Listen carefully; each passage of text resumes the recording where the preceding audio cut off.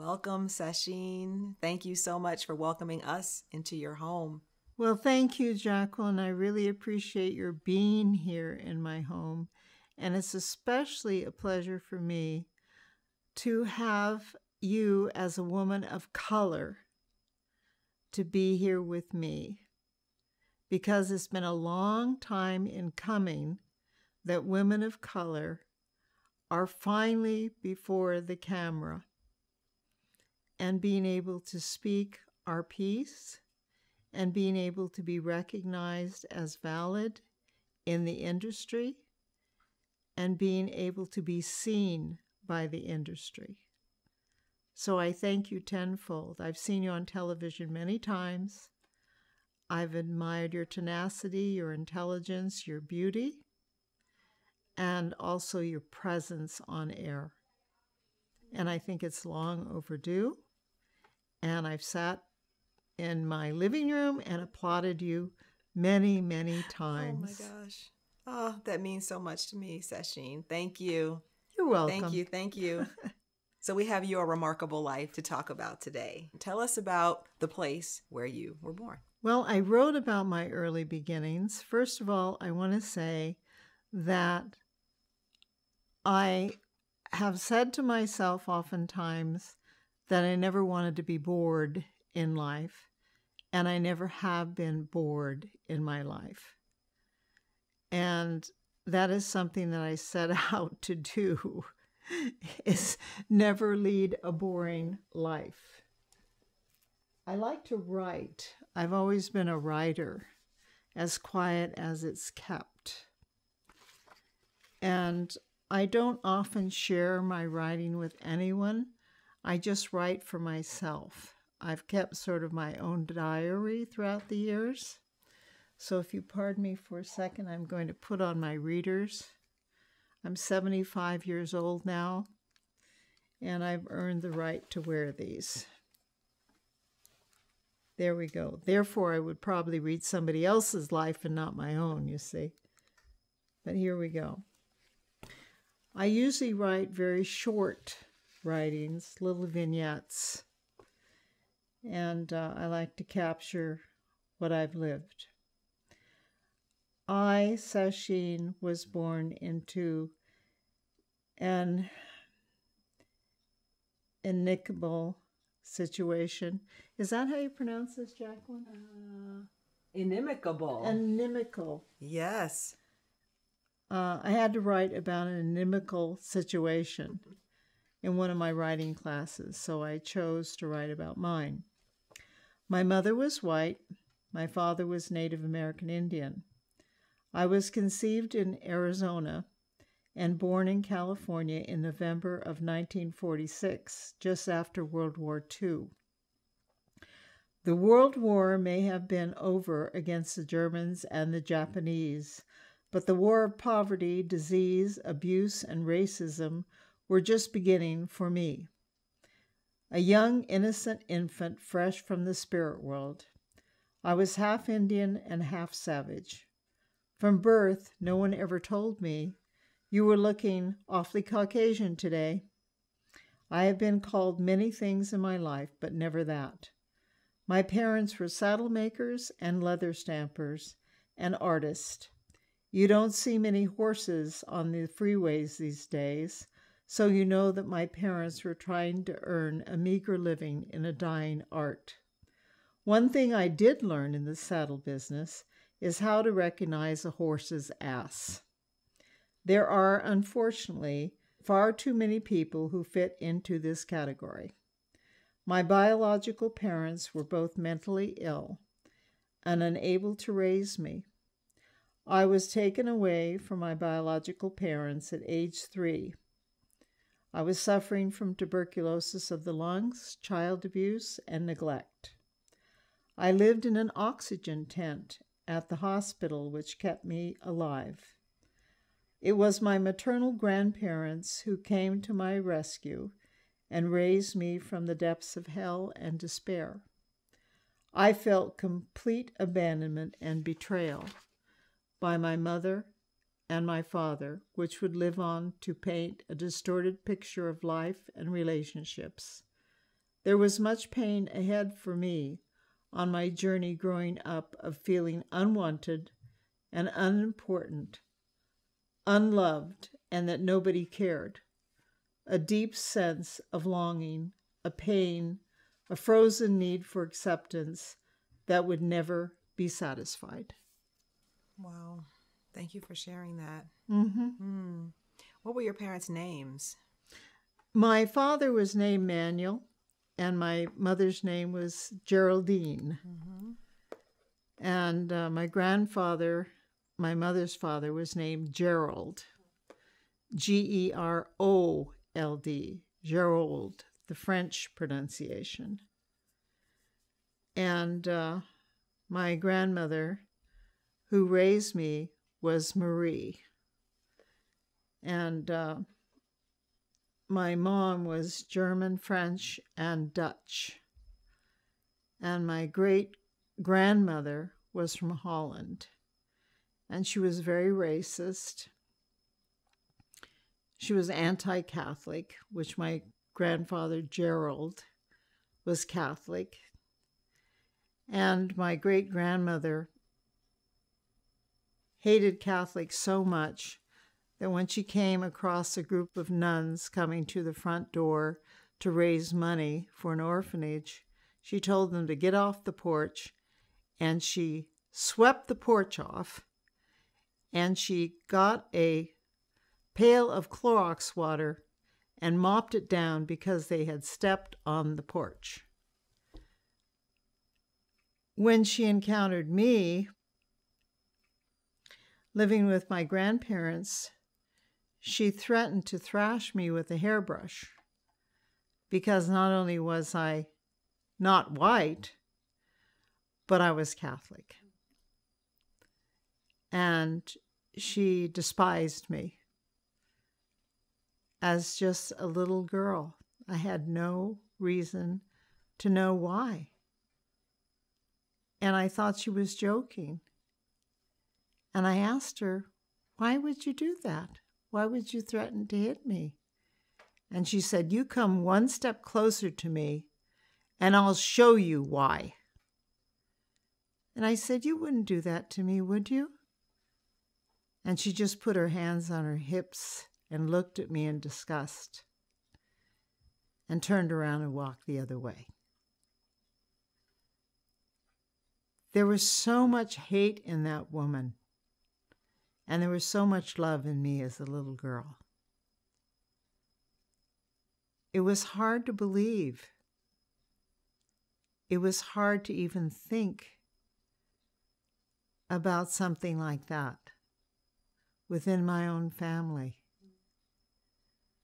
As I grew up as a little girl, it was just the beginning of encountering racism for me. Being called nigger on the school grounds by the white kids not wanting to play with me because I wasn't white.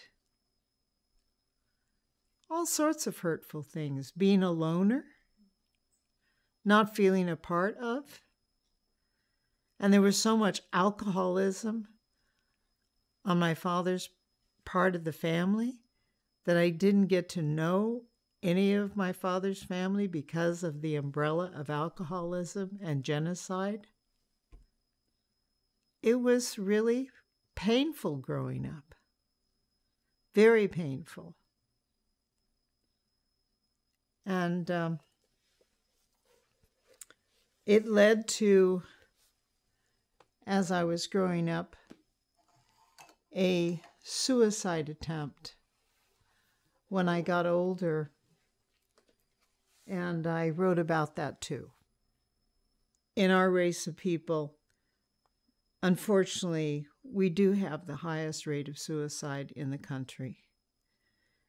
And being a suicide survivor, unfortunately, I do understand why. And I wrote about it. I'd like to share that with you. This just came flowing right out of me. I once tried to commit suicide, as there was nowhere to hide.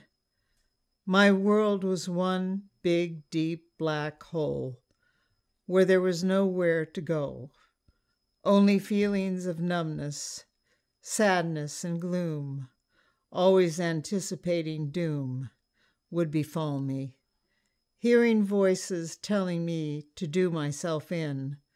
Without a moment's rest, they did their best to keep me awake with constant insomnia of fear.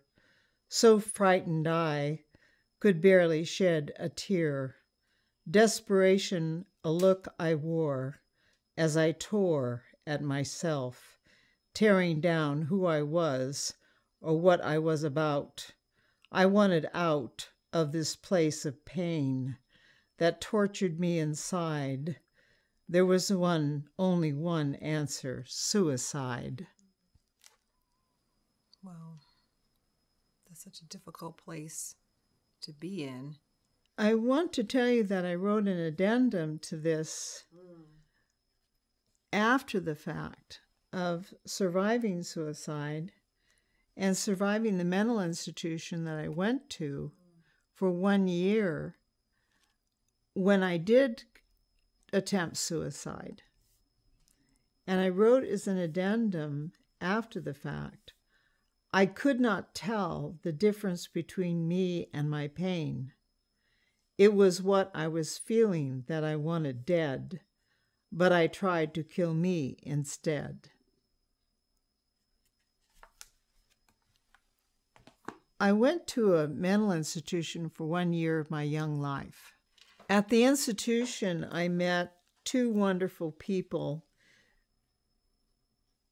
named Sue and Earl, and they were both doctors at Santa Clara University, and I was in Agnew State Mental Institution in San Jose, California. And I had had this complete nervous breakdown with a suicide attempt. So I was sent to this state institution, which was really a hellhole. Something comparable to the cuckoo's nest. And there I was in a state dress and a pair of tennis shoes. And as a suicide survivor, I mean, it was amazing that I even survived at all. And Sue and Earl just wanted to be known by their first names. So I volunteered, because they were asking for volunteers, about who wanted to participate in psychodrama. So I did. And it was an amazing experience. I first went into a darkened room, very little light, and everyone there had a black hood on and was in a circle, all except for me. And Sue and Earl led me into this room and sat me down in a chair. And I was so terrified because I had been totally catatonic for 2 whole months. I could barely even speak. I was afraid of everything. I hadn't spoken. It was hot in the summer, and I was wrapped up in a big coat and a state dress. And my eyes opened up wide with fear, and I started screaming. And I was totally terrified of all these people in these black hoods. They looked like Ku Klux Klan. And I started to run out of this room very quickly, and they grabbed me, and they pulled me back into the circle. And I started yelling and screaming. And the more I cried, the more I cried, and the more I cried, the more they grabbed me and held me down in this seat. And Sue started to role model and play my mother, and Earl started to role play and play my father, and took me back to my very beginnings of when I was very, very, very small, when I was a child and an infant. And I relived everything and sobbed my way through everything from my birth to about age 5. What were some of the things that were coming back for you? Do you remember? Yes. I relived my father's violent behavior, my mother being an abused woman. I relived being about 2 years old and running away from home and being found underneath of a freeway and being found by the police and having to be sent back to my parents where there was more and more violence. My father was deaf and he couldn't hear at all. He and my mother communicated through sign language, but he was not right upstairs. And there was so much violence that went on that it was terrifying for me. And then I remember getting sick and coughing and living in under a plastic bag in a hospital, and having tuberculosis and high fevers. And I couldn't communicate with anyone because there was this big tube down my throat that did my breathing for me. And no one could hug me. And I got very claustrophobic. And I just relived all these horrible, horrible memories through psychodrama. And that first time around, when I was living what I considered in a big, black, deep hole, there was no light in there at all. I was totally buried by darkness. I remember when I was crying and screaming through all of this pain that there was a light. There was a light in the black hole, a light in the darkness. And some of the pain was leaving. And I grabbed onto that light with all of my strength that I had in my whole being. And that was the beginning of my sanity. That was the beginning of my climbing out of this deep, black hole. Inch by inch by inch is what felt like an eternity to get up and out, to save my own life, because only I could do that, and no one could do that for me. And that taught me the biggest lesson in my whole life, that never, never, ever, throughout anything that I would ever live through, would I ever suffer that much pain again.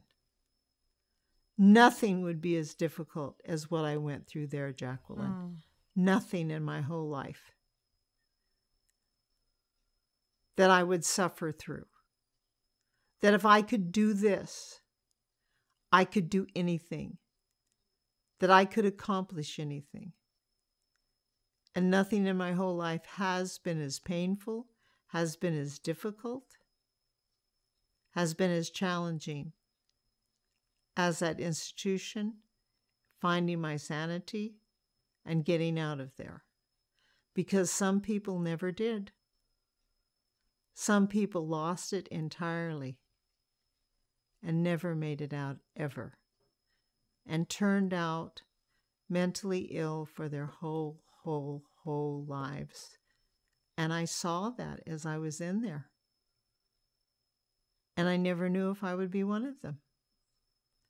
And I was diagnosed schizophrenic when I was in the hospital. And I've been in the mental health system ever since then. But I was re-diagnosed many years later when I had an episode. They call them episodes now.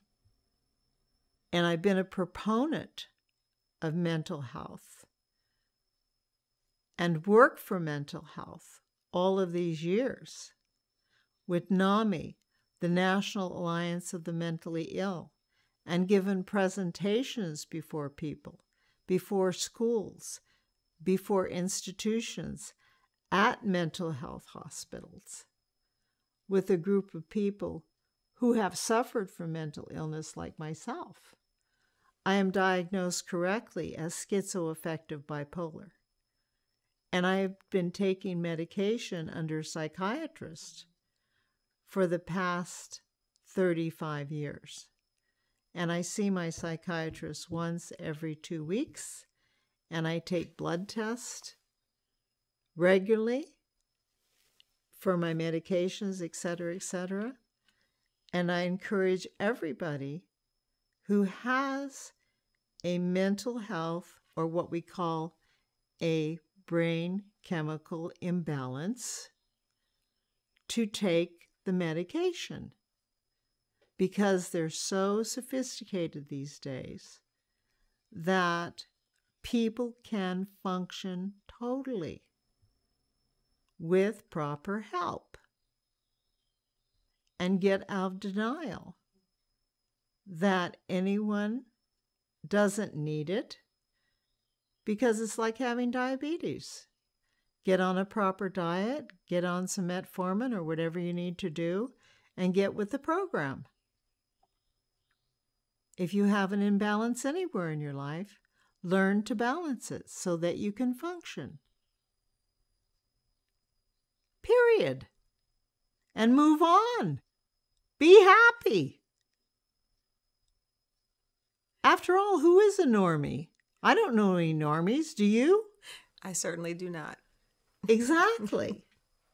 How old were you when you were institutionalized? Oh, my goodness. I believe I was about 19.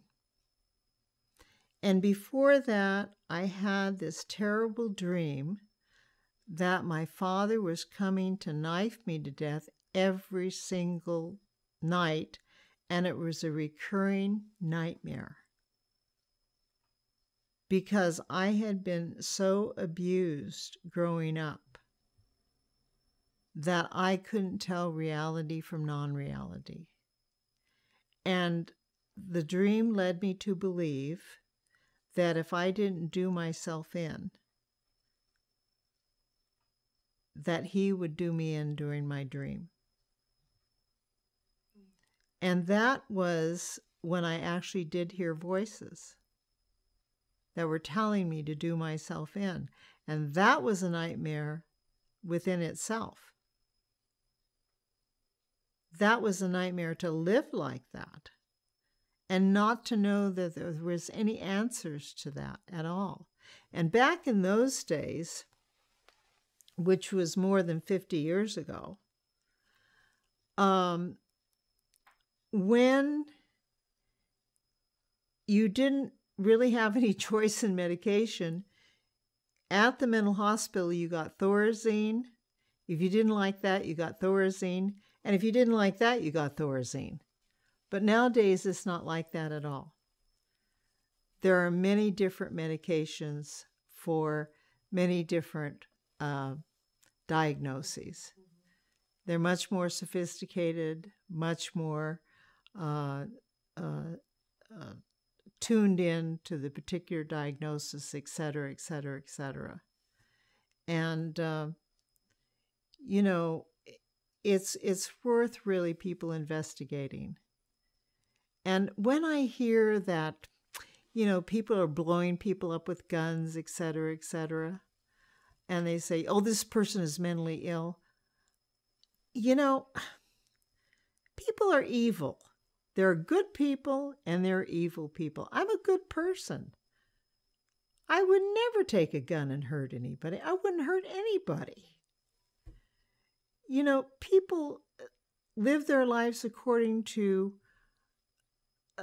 your belief system. You know, loving individuals and being kind and generous and so forth and so on.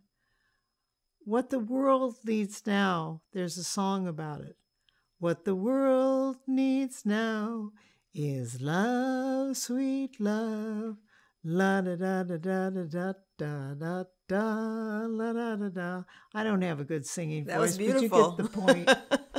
But you know, things are so topsy turvy now. In my learning experience in life, you have to learn to love yourself first. It's a thing that when you love you, you love other people, and it goes like this. If you don't love you, New York, forget about it. And that's exactly the way that it is. That's exactly the way it is. Loving families create loving individuals and create loving children to go out there into the world to generate this. And lots of gratitude. Every morning when I get up, I pray. And I try to love everybody in my life and show them that they are loved, at least by me, that I appreciate them. The love, the gratitude, the prayer. I think that's ultimately important. That if you can do that in life, then you can really do anything. The giving back. You know, it's relevant. And forgiveness. Forgiveness. Forgive yourself, number one, and forgive everybody else. Instead of carrying grudges. I think that is ultimate. Because if I don't forgive people, and I've had a lot of people do rotten things to me, believe me, but I can't carry that. I had somebody tell me the most beautiful story. There was a woman who suffered so much in Auschwitz that she was told that she had to forgive this guard who shot and tortured all of her family members. And she's told the rabbi, I'm sorry, I can't do this. It's absolutely impossible. I can't do this. I will never forgive him. And the rabbi told her, okay, you let the Creator forgive him. Give it all up to the Creator.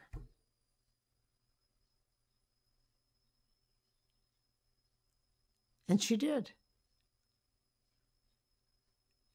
And she moved on. Because the Creator is the maker of each and every one of us. The Great Spirit. And the Creator knows. And she was able to move on with her life. Because she gave it all up to the Creator. And every day I do that. Every day I give up things to the Creator. My late husband, Charles Koshaway, he and I prayed every single day. We got up in the morning, we gave gratitude for the sun, for the light, for the gifts of the day, whether they be good gifts or bad gifts, no matter what, that we make it through together. And there were many hard times. He just passed away a little over 6 months ago. But we were together for 32 beautiful years, side by side. We were so happy. He was Native American, just like me, and we saw life through the same lens. He was a beautiful man. He was Oto and Sac and Fox from Oklahoma. And he had that soft southern side to him. He was wonderful. We danced side by side at many Indian powwows. And he had that way about him. He was like E.F. Hutton. You know, when he said something, people listened. He was a wonderful, wonderful human being. I wish everybody knew him because he was just a great, great man. I called him Mr. Charles. And COVID was wonderful because the two of us were together. And we spent so many beautiful moments together that way. But he had the same philosophy. He had examined himself so much before we both met in our 40s. And he was a prayerful man. And we met at the right time in life. I wanted to know how much exposure you had to your father's native culture. Not much. I didn't have much exposure to his culture. I only knew the poverty, the abuse, the alcoholism, the genocidal umbrella of what Native American Indian people are born under and experience. I didn't really know the beauty of the culture, the songs, the dances, the tribal togetherness, and the wonderful things of being Native. It was so racist and ugly and poverty-ridden and so forth. I didn't really get to know the beautiful side of things until Alcatraz came along many years later, when I got to rediscover who I am, who I really am. And I think that the mental institution had something to do with that before Alcatraz. I wrote something about that. It's called Identification. I mentioned to one big, white, sarcastic psych nurse at the hospital that I was American Indian. And she scoffed at me and made a sarcastic remark at me. It hurt me, but it also made me mad. I had always hated my Indian father for all the rotten, horrible, mean, and hurtful, abusive, hateful, and belittling things that he had done to me. So it was already hard for me to identify with him as part of me. But it was a fact. I'm half Indian. I was raised white by my maternal grandparents due to economic, educational, survival, and practical circumstances. After 1 year at Agnew State Mental Institution and sufficient aftercare, I was ready to baby step and try out the real world.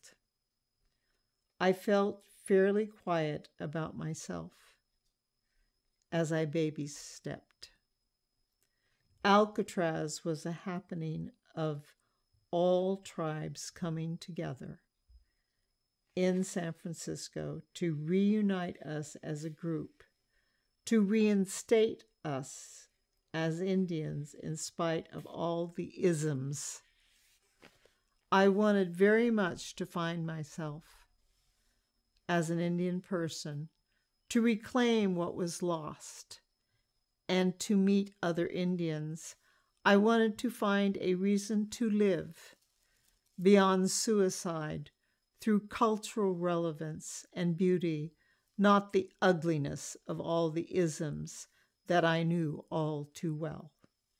I wanted to taste my culture, which had been denied me, and find a reason to live.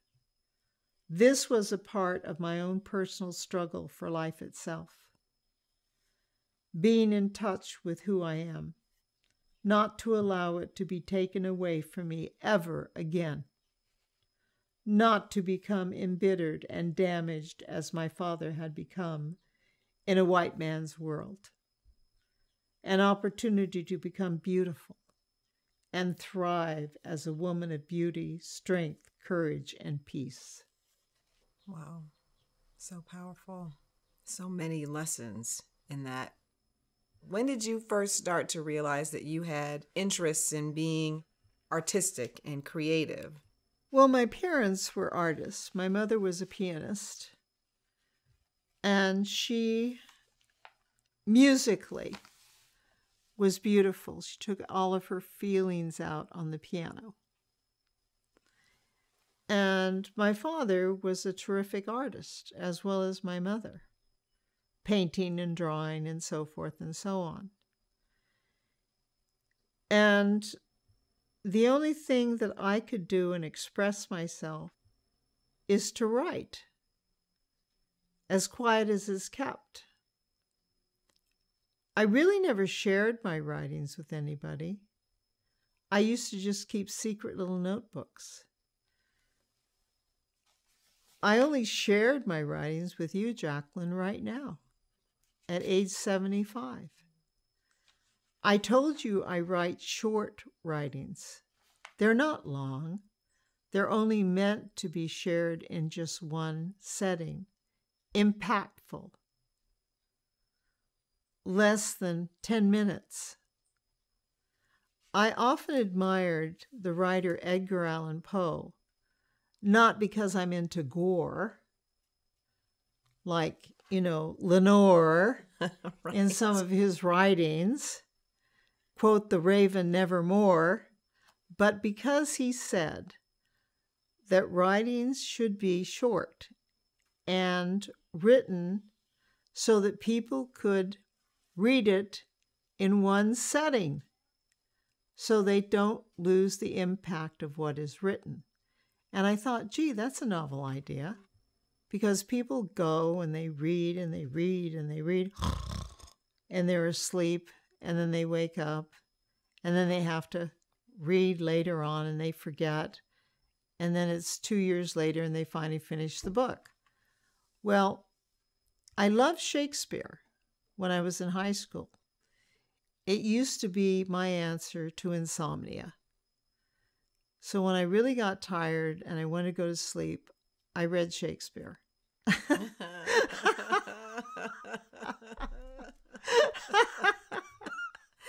That's amazing. You're admitting that. But I love Shakespeare. My favorite play was Richard II. That's great. That's great. In fact, I wrote a paper on Richard II and got an A on it.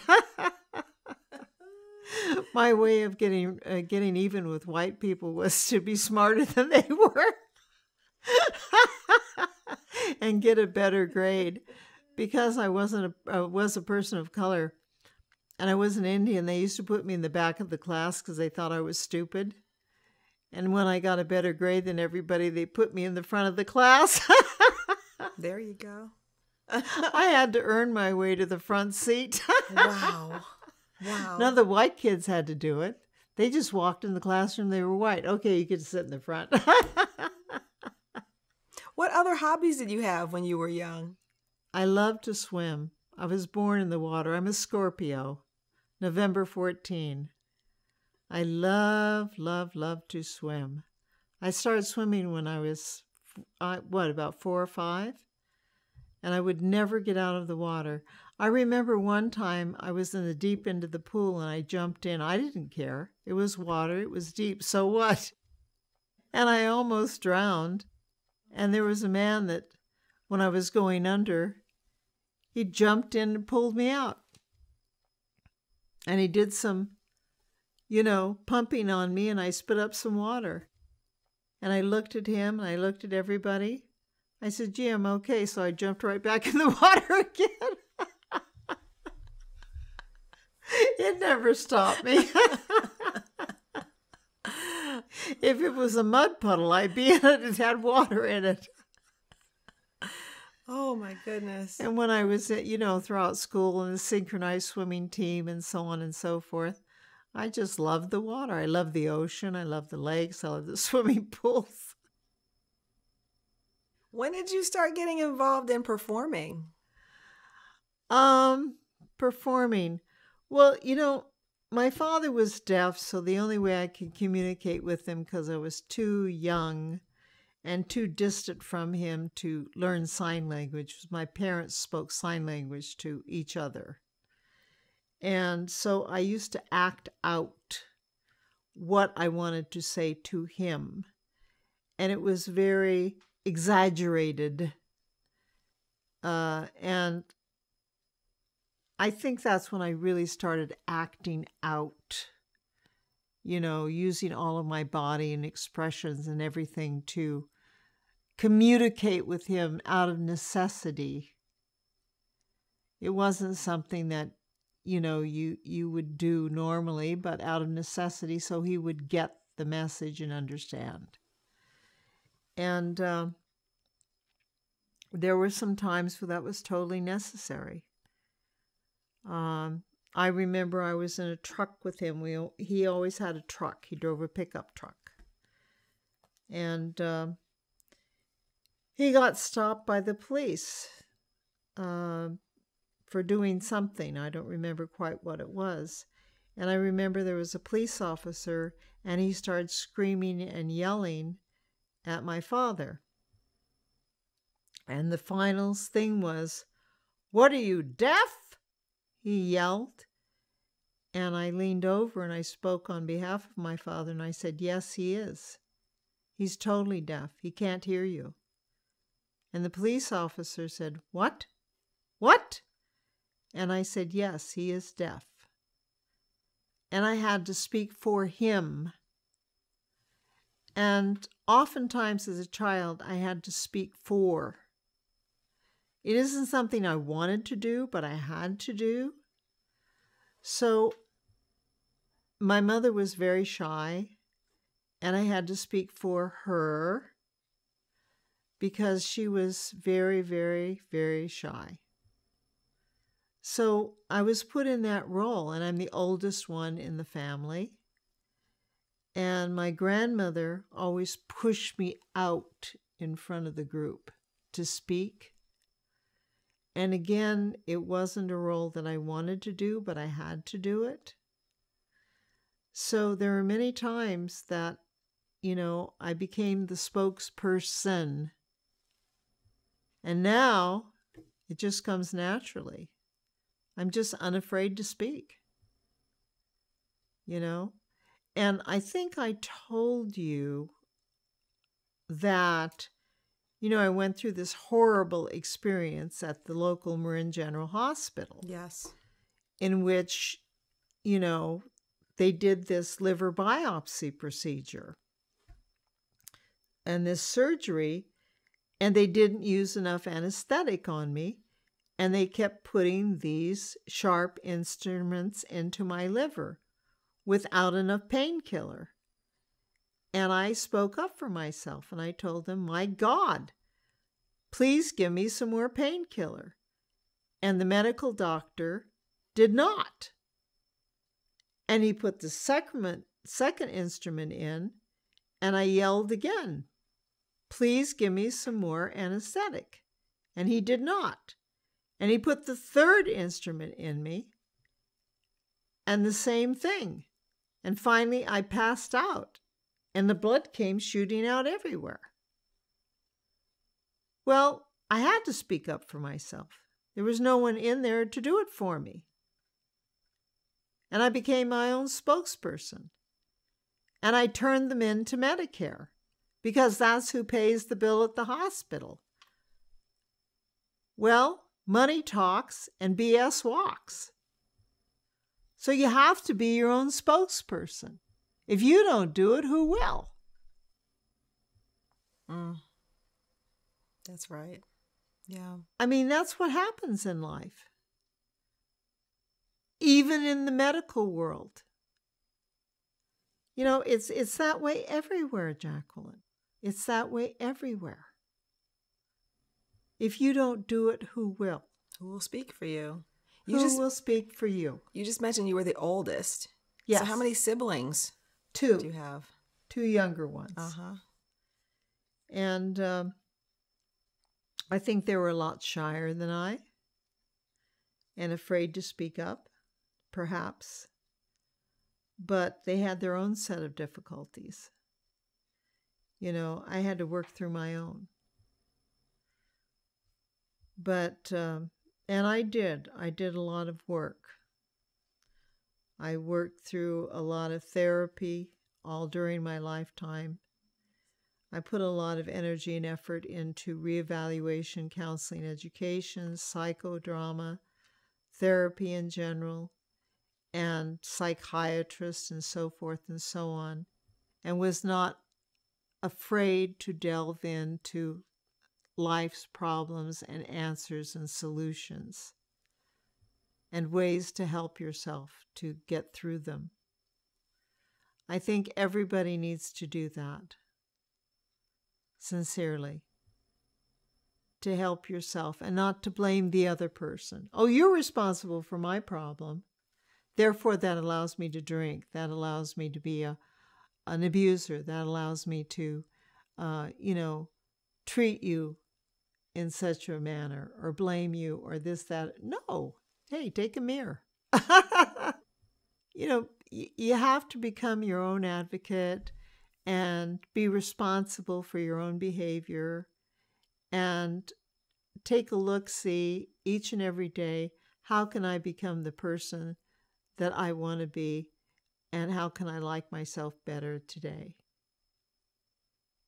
And that is how you treat yourself and how do you treat others. And in reality, it's not a me, myself, and I society, but needs to be a we, our, and us society where we operate together as a unit. And in the native world, it is that way from the very beginning. We're the first environmentalists of this land. We're the first ecologists of this land.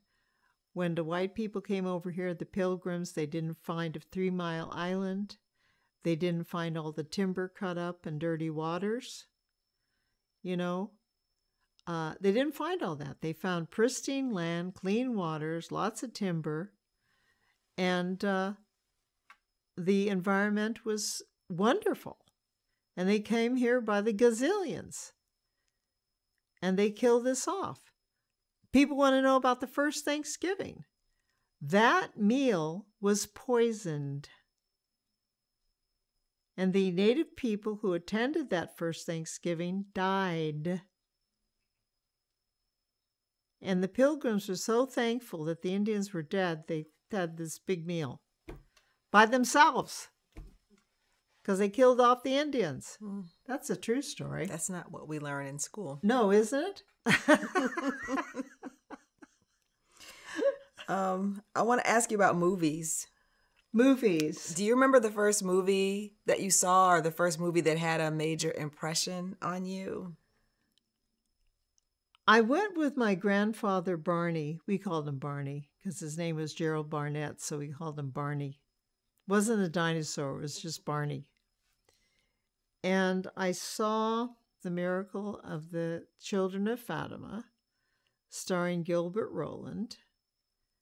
And the other was the film called The Robe, starring Richard Burton and Gene Simmons, which was a movie about the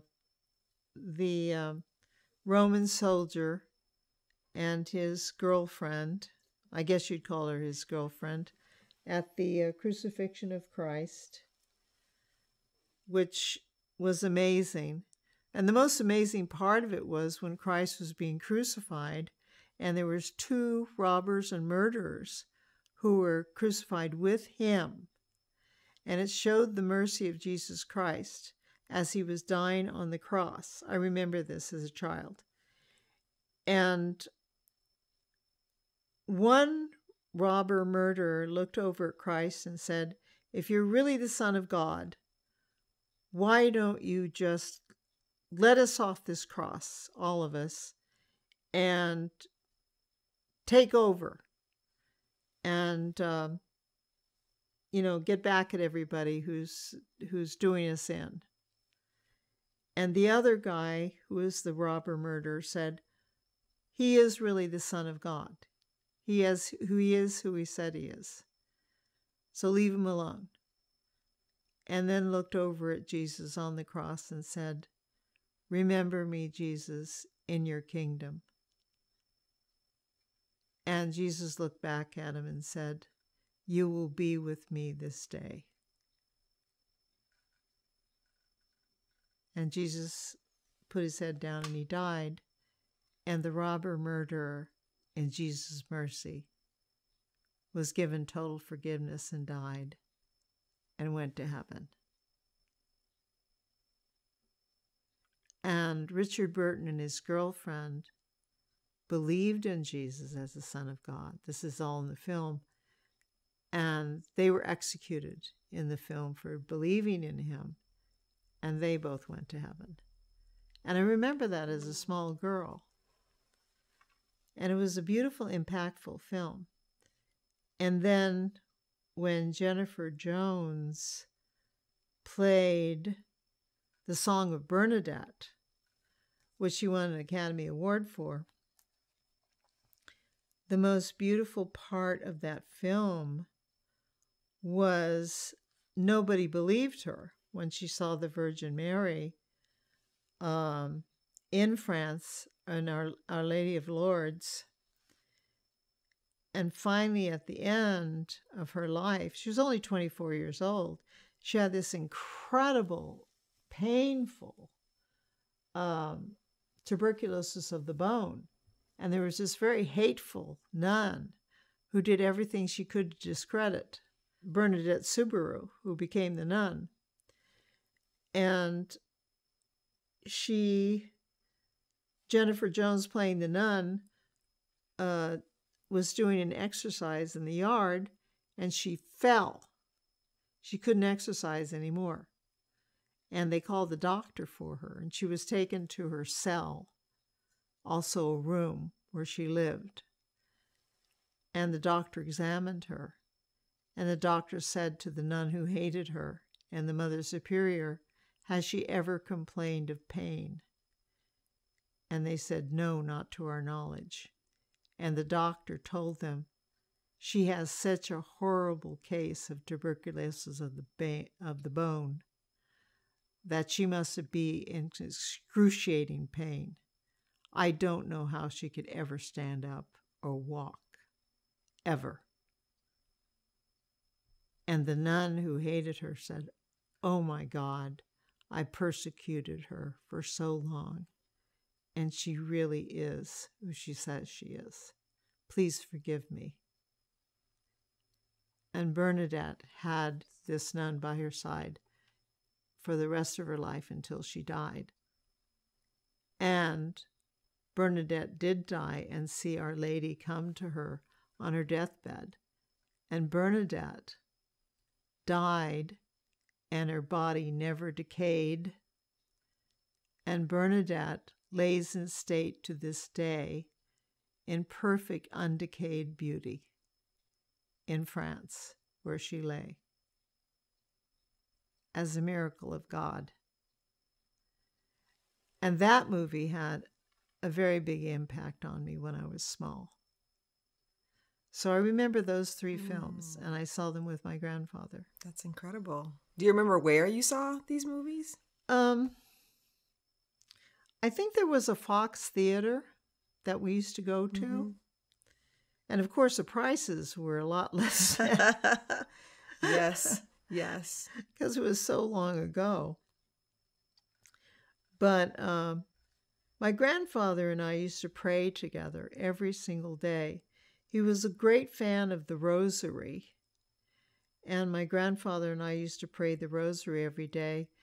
And my grandfather and I used to go to Mass and communion every day, every morning before he went to work.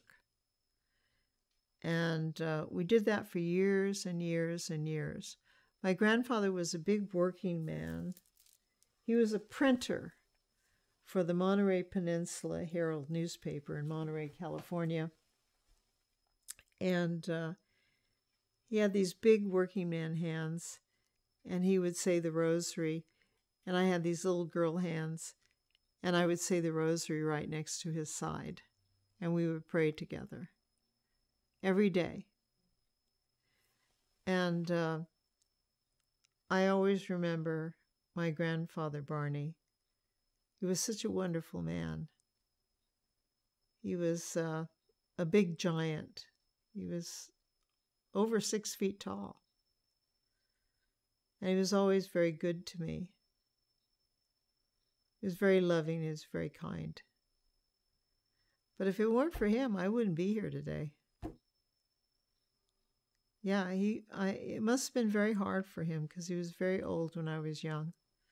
And my grandmother Marie, too, the same thing. But they taught me many lessons. I think I wrote something about that. I wrote, the Mother Mary appeared to Bernadette as silently as a thought. Bernadette was amazed as she knelt quietly in prayer, saying her daily rosary. Therefore, before her eyes appeared this apparition of the Virgin Mary, Mother of Jesus. Who was she? Bernadette Subaru, a poor child from a poor family in France. Upon where Our Lady appeared, Bernadette was asked to dig in the earth for water, and thereupon appeared a spring, just as the Lady had said, a spring of miraculous healing water for everyone except for Bernadette, for she was to dedicate her life to God for the love of Jesus. She was to identify with his sufferings upon a cross, develop a serious and excruciating, painful case of tuberculosis of the bone, and never whimper a word of pain or complain until she mentioned it one day to a Catholic nun who was a superior, where she, Bernadette, had been consecrated to a life of prayer as a nun herself. She died testifying to the fact that the Virgin Mary had appeared to her at Lourdes, France, as a young girl, and brought the message of love, hope, peace, and prayer through the Most Holy Rosary to the world. Many were healed from their maladies as they went to Lourdes, France, to drink the sacred waters, as promised by Our Lady Mary to Bernadette Subaru so many years ago. She has since become Saint Bernadette of France, and the place is world famous, known simply as Our Lady of Lourdes. Saint Bernadette's physical body lies in state under glass, undecayed to this day, as a testament to her undying love to both Our Lady Mary and her Son Jesus. Holy water is held sacred by many who have experienced this miraculous healing and shared the story and the faith of Saint Bernadette, who died so young, at age 24, when once the Virgin Mary, the Mother of Jesus, appeared silently as a thought to her. I, as a Catholic, believe this to be true. Wow. Thank you. Thank you. What a reflection. Wow. And I have water from Our Lady of Lourdes in my drawer in there. And I've drank some of it. Oh, my goodness. During my cancer years. Mm-hmm. And I'm still alive to this day. And my oncologist has called me her rock superstar as a patient because I've outlived everyone else. That's incredible. Yeah. It is incredible. Mm-hmm. Mm-hmm. Because I've had stage 4 for a while, and I've been terminal. But I'm still here. But you're still here. Well, yeah. You mentioned she was 24, because I want to start talking about your young adulthood and what brought you here. Like, what brought you to the Bay Area? Oh, I've always lived in the Bay Area. I've never lived in LA. Okay. Uh-huh. Yeah, I've never lived in LA. I've always been here. I've just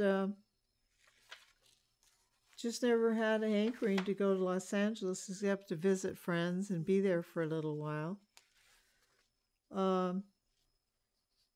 That's just the way it's been. Uh-huh. When and where did you start college? Oh, I started at a junior college down in Salinas, and I was there for a couple of years until I graduated. And then I came up here to the Bay Area and then went to school on scholarships and grants. What were you studying? I studied for the first 2 years just to get the requirements out of the way. You know, I figured that was the best way. And then I started in education because I thought I wanted to be a teacher. And then I finally went back to school and graduated in holistic health and education with a minor in traditional Indian medicine, the study of plants and herbs, because that was my real love. That's after Brando and after I got boycotted. Because I had a bout with my health that my lungs collapsed like two flat tires on a freeway, and I had to have them both operated on in order to continue living, because I was not doing well. And I had to go on a purging, cleansing diet, which I did. And I had a good friend by the name of Dr. Linus Pauling, who is the father of vitamin C. And he had a friend here in the Bay Area who happened to be just in my neighborhood, by the name of Dr. Michael Gerber, who was a medical doctor. And he and his wife ran a clinic, a holistic health clinic. And I became their prized patient for about 3 or 4 years. I became a total vegetarian, shut out the rest of the world, and just concentrated on cleansing and lifestyle changes, etc., till I could get my lungs breathing again properly. And I purged out all of my body, totally. And it worked. Wow. So I went back to school and picked up the rest of my units, etc., and majored in holistic health and nutrition with a minor in Native American medicine. And I had gone through acupuncture, I had gone through physical therapy, qigong, shiatsu massage, herbology, food as medicine, all sorts of things that I have already experienced. I had firsthand knowledge of it because it saved my life. So I began to teach workshops in it because I was very proficient in all of this. And I went out to Indian country and I worked for the University of Oklahoma in their workshops throughout the United States. I worked through Indian Health Service and developed my own workshops with them. And I went and developed a traditional Indian medicine program with another group of Native Americans in Tucson, Arizona at St. Mary's Hospital. It was one of the first traditional Indian medicine programs in the United States of America. And the reason is because 75% of that hospital is Native American Indian people. And when medicine people came to help the patients, the Indian patients in that hospital, they were laughed at, they were treated disrespectfully, and so on and so forth by the staff, the doctors, this, that, and the other thing. So we came there to educate everybody, from the CEO of the hospital to the director, to the medical staff, to the nurses, to the janitors, to everybody about what Indian medicine was all about, from A to Z. Right. And I taught the classes on traditional Indian medicine and nutrition, food as medicine. And then I went to work for the Kiowa tribe in Oklahoma, and I taught traditional Indian nutrition and holistic health and herbs there. And that was back in 1982. And that was great. But I missed the Bay Area and the ocean, so my girlfriend, Nancy Ingram, who was Ojibwe, she sent me a big picture of the ocean, and I put that on my wall. You'd think you'd miss something, but I missed the ocean. And I had a big picture that I got up to every day. And I remember this Kiowa family that I was really close to there. They had a good sense of humor. And I got used to Oklahoma, Kiowa humor, you know. And I was going through this buffalo range to get to work every morning in Carnegie, Oklahoma.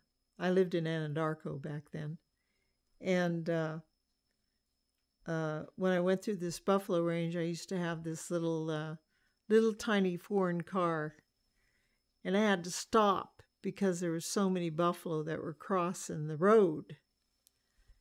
And they're big, you know, and you're small compared to a big buffalo. And they'd come over and they'd breathe on my car.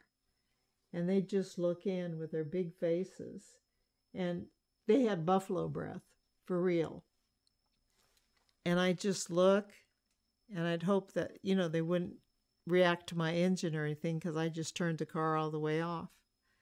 And when they'd finished crossing by, and they'd gone away, I'd start up the car again, and away I'd go. So I was telling the story to this Kiowa family at dinner that night. So they were listening and everything, and then this old man who was the elder of the family, he listened and everything, and he got up and he said, "Well, Sacheen, I only have one question to ask you." And I said, "Well, what's that?" He said, "Did any of them recognize you?" And everybody just laughed. And the first word that I heard in Kiowa that I learned there with the Kiowa tribe was Hangada. And I was busy visiting with some Kiowas at lunchtime.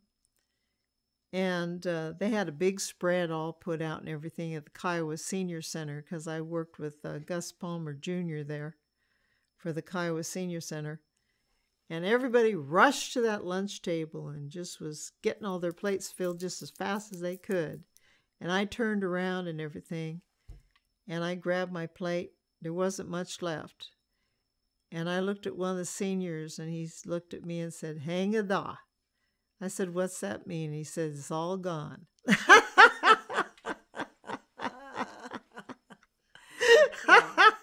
Wow. Let's talk about how you discovered acting. Oh. And how modeling and acting kind of came together for you, alongside the activism that you were involved with at a young age. Well, acting, I got involved not only by the fact that my father was deaf and I had to act out messages to him when I was small, but when I was in grammar school, I had a teacher who liked to work with film and cameras. And so we were doing a play called Snow White. And she wanted to put all of us in different characters in the play. You know, Snow White. Definitely didn't want to play her because she was too boring. And besides, I didn't fit the image anyway. And then there were the dwarves, and I was too tall for that. And then there was Prince Charming, and of course I didn't want to play that. But they had the Wicked Queen. Now that appealed to me because she had some depth. So I thought, yeah, I want to play her, you know. So I ended up playing her, and she filmed it. And that was just great. So I ended up being in a couple of her plays. And I thought, gee, this feels good. This feels really good. I wish I would have had some of that film now to play it back. I was only 9 years old back then. And I participated in some of these plays when I was small, you know, and it was sort of exciting and so forth.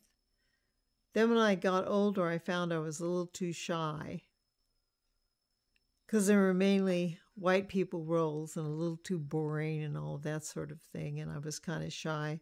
But when I got older, there was this really Ichabod Crane type of guy who had a camera, and we were just buddies and friends, and he wanted to go out and take some photographs. And I said, okay. So I went out and bought a makeup kit and put some makeup on and so forth. And I had contact lenses in those days, so that was pretty good.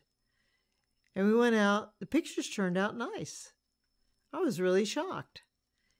And so we took a lot of photographs. And wow, what a difference. So I smiled and everything like that. And I said, oh, these are pretty good. So we went out and showed them to a couple of people. And they said, hey, you could do some modeling. So I said, oh, this sounds fine. So I went out and did some modeling. And turned out good. So I modeled for some of the department stores over in Monterey, California. And took some more pictures and ended up in a couple of ads and everything.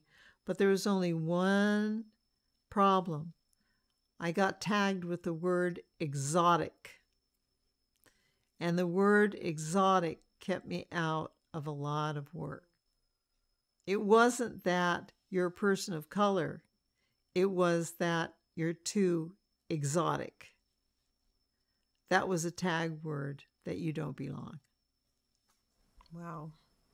Wow. Yep. Wow. And way back in the old days, we're going back into the 60s, there weren't many people like me that were out there.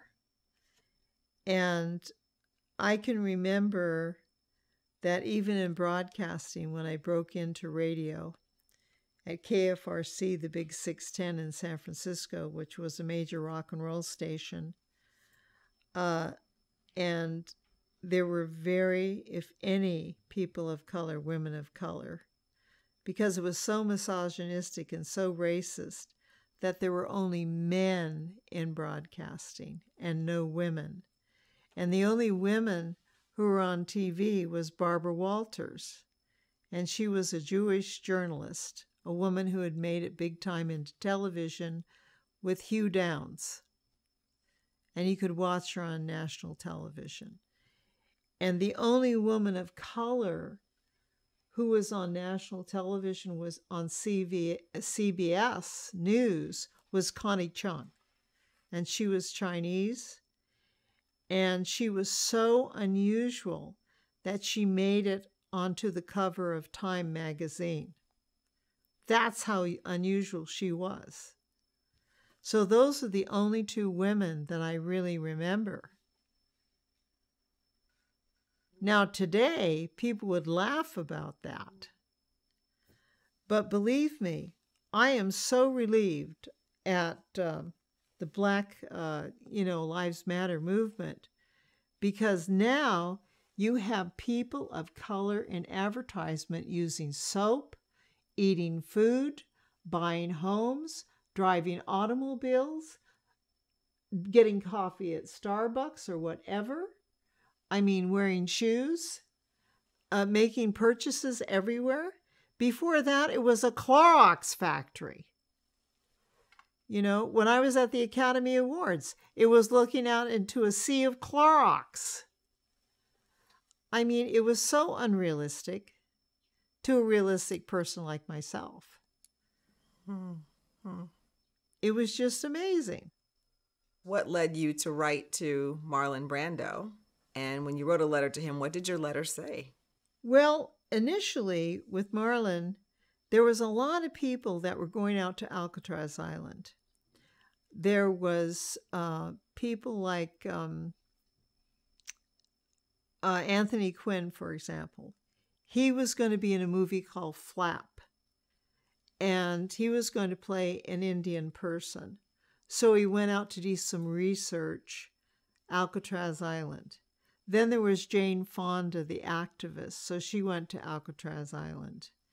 Then there were other people who were going to play Indians, like Charles Bronson, for example. And, before that, you'd had Burt Lancaster and other white people playing Indians, etc., etc. And so I wondered, was Marlon Brando, the actor, going to play an Indian? Is that why he was interested in us?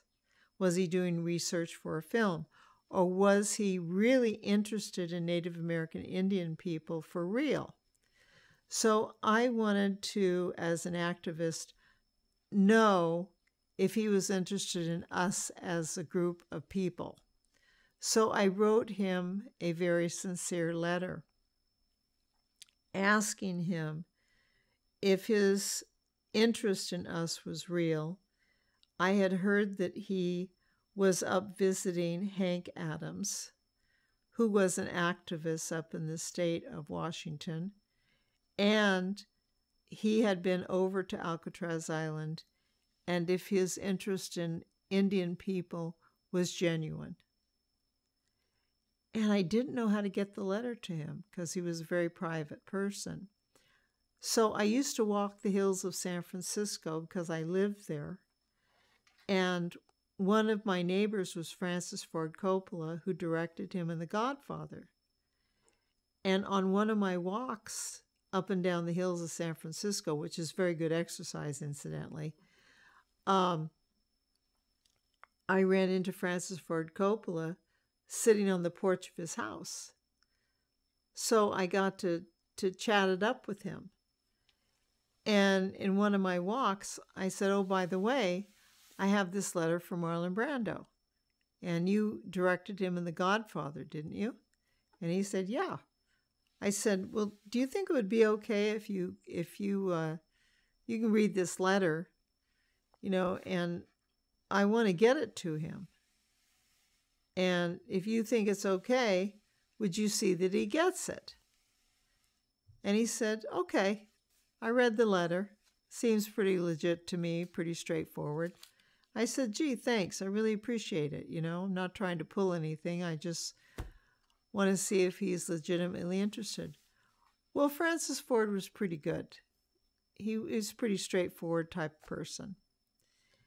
And so I continued to walk the hills, and he continued to be on his porch, and we continued to quaw, quaw, quaw every once in a while. Well, I never heard anything from Marlon Brando, and I was still working at KFRC Radio as the public service director of that station.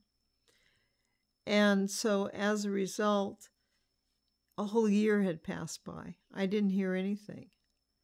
Well, I wasn't expecting anything. One day I was at the station, and this mysterious call came through for me.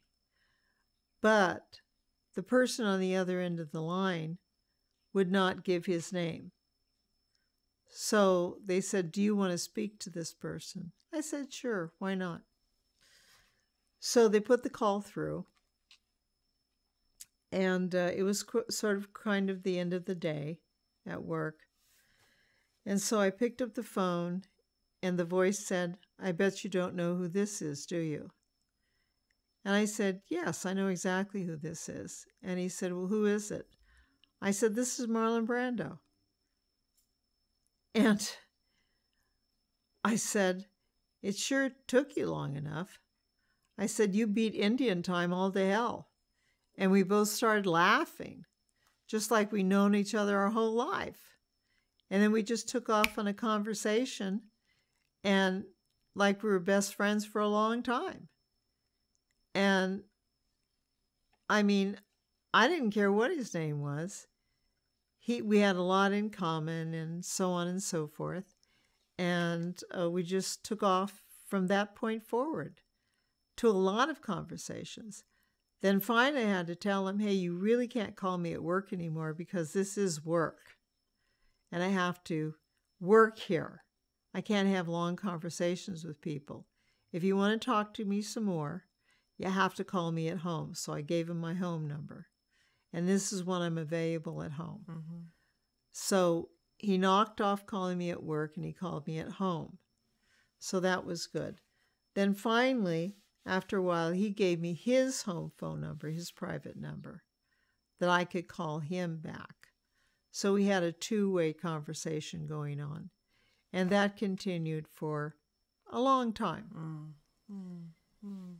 And then he said he had received my letter, and that was good. And I wrote him more letters.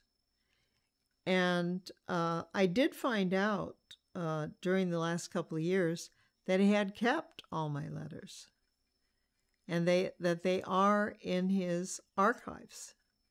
Wow. In his private vault after he died. Wow. Wow. Did you talk about acting with him? No. I never talked about acting with him. You mean me being an actress? Yeah. No. Yeah. No, our relationship. The craft of acting or no, like that? No. Mm-hmm. Our relationship was not built on the craft of acting or being in films or anything. It was just two people who had a lot in common, who spoke about Indians, politics, activism, culture of Indians, Wounded Knee, movies, films, sports mascots, everything dealing on that level, and so forth. And I was very busy with the Affirmative Action Committee for Screen Actors Guild and working with other minorities, people of color, in that vein. And also, I worked with the Rainbow Coalition in the San Francisco Bay Area.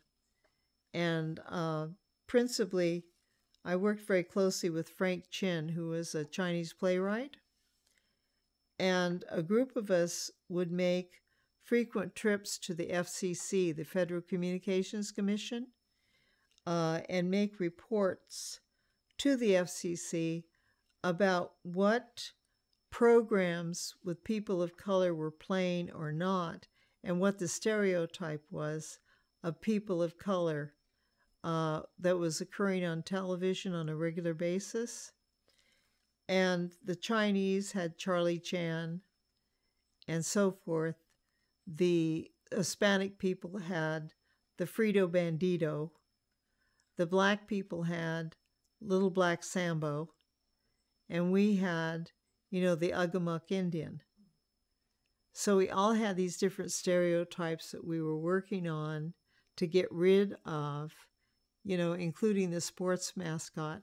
And I had worked on getting rid of the Stanford Indian at Stanford University. It used to be the Stanford Indian mascot. Yes. And we got rid of that. And I worked with a committee of Indians way before the Oscar to get rid of that. And after the Academy Award, I worked with the local high school here, Mount Tam High School Indians. I worked with a friend of mine who was a full-blood Delaware Indian, Titus Frenchman, who now lives in Oklahoma. And he's head of the Delaware Elder Society back home. He and I worked together to educate the Tam High Indian students there about why you shouldn't name a sports mascot after a race of people.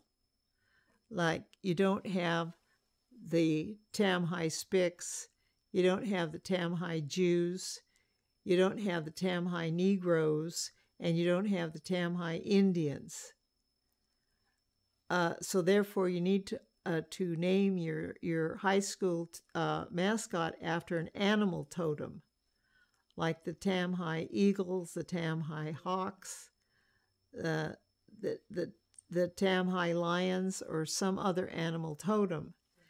And so we help them with a play that was Indian-based, that had been written by one of their professors there.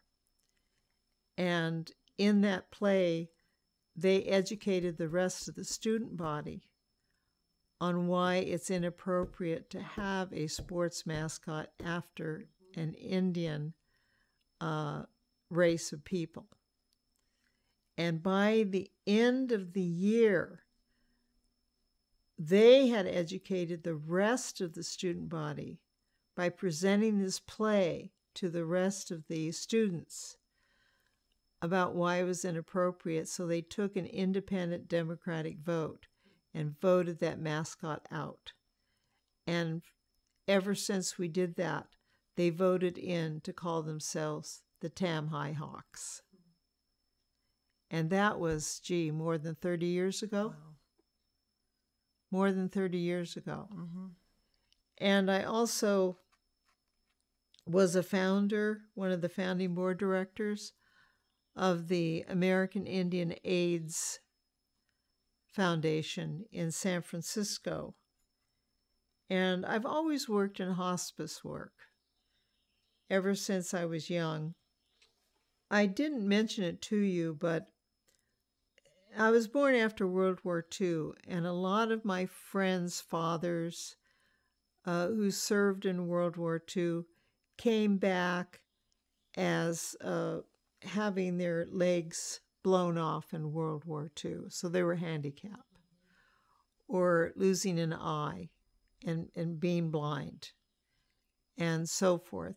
So I grew up with a lot of people who are handicapped. And that gave me a great sense of compassion and empathy toward people who were different, not necessarily because of color, but because of injury, and so forth. And as I grew older, I nurtured that sense within me.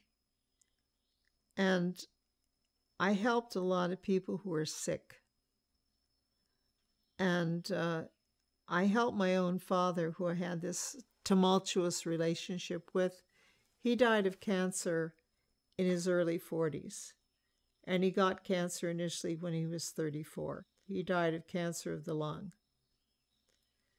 And I took care of him before he died, which was truly amazing given the relationship that I had with him. And to just give you an idea of the narcissistic personality that he had, when I announced to him after I'd been accepted by 3 different universities when I was 17, I was so happy about this because I worked so hard for this when I was young. And I went up to him and I said, I've been accepted by these 3 universities, to go to school. And he looked at me and he said, "Oh, trying to be better than me, huh?" And walked away. And my heart just sank and I started to cry. And I went to my grandmother. I was so hurt. Because it had nothing to do with that. Had nothing to do with that at all. And yet, the horrible relationship that I'd had with this person, who never apologized to me at all for everything that he had done, and yet I poured love into him by taking care of him at the very last of his life. And at the very last of his life, as he was dying, my father converted to Catholicism. And I was there to see it happen. And I was there. I had this very cheap ring. And I was there to witness my parents' marriage in the Catholic Church. And I was so very young back then. Wow. And then my father died after that. So my hospice work started early. Mm-hmm. Mm-hmm. And I went to work in hospice work. And I hadn't had any formal training, but I'd already begun my journey with that. And I got trained by the best of the best with Mother Teresa of Calcutta. She formed a hospice center in San Francisco on Fell Street. And I had another friend who was getting trained by her. I just went, and there she was. And so I started to work with AIDS patients.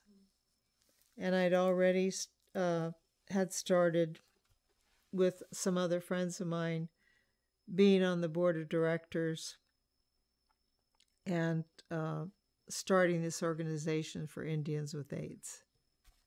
We didn't have any money. We didn't have gas money to put into a car. But we went up to Sacramento with a borrowed automobile, and we handed in our paperwork and did all of that with nothing in the very beginning. We needed the training. Everybody opened the doors for us because Indian people were killing themselves because they had AIDS and they didn't know where to go. So we had to help our own people with AIDS. Mm-hmm. Yeah. It was just paramount. So that's what happened. Mm-hmm. Mm-hmm. And when I worked with Mother Teresa, she was amazing. She had the best sense of humor of anybody I've ever known. She was so down to earth. And she was just so funny and so much herself. She didn't care if you were Hindu, Muslim, Catholic, Protestant. She didn't care who you were. You were a human being. And she loved you no matter what. You could feel her joy and love in the room where you were. Wow. Amazing human being. Wow. I had, in a way, all of these saints that I was working with. Mother Teresa. I had Kateri Tekethuwitha, who was our first American Indian saint to be, that was born in 1624. She was a Mohawk. I met Pope Jean Paul the Second, and all these amazing people that came into my life. I met Jean Paul II at a Kateri Tekethuwitha conference in Phoenix, Arizona. And he asked for the forgiveness of the Native Americans and what the Catholic Church had done to them with missionaries and all of that. This goes way, way back. I think it was in the 80s. And when the Pueblo people, Indian people, presented Jean Paul with an eagle feather, which is the highest thing that you can do to someone, give them an eagle feather. Jean Paul wept, and I saw the tears come down his face. And I was sitting right there in front. And he gave us a special blessing. And it was a beautiful thing to behold. And it seems like I had all these special people that were knocking at my door of life. And why me, I have no idea. But it happened. And then I became very special friends with Father Ken Teague, who was a monastic priest in Peosta, Iowa, at a Trappist monastery. And I went back there on a vacation for 12 years in a row for a week as a prayer retreat, and put together a Kateri prayer retreat for Native Americans from around the United States. and we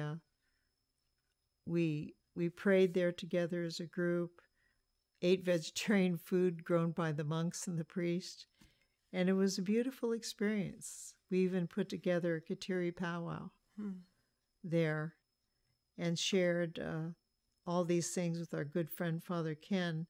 And they don't refer to him in the monastery, the rest of the priests and monks, as Father Ken. They refer to him as a saint. He's 94 right now, and he's my best friend. And as a gift from the Cancer Center, I was given the gift of going to see him for the last time. And I got to spend a week with him there at the monastery as our last time together. He's dying right now. So it was a beautiful thing to know that he's a saint. And he is. He's even told me, and whether you believe it or not, I believe it. He told me that Jesus and Mary appeared to him.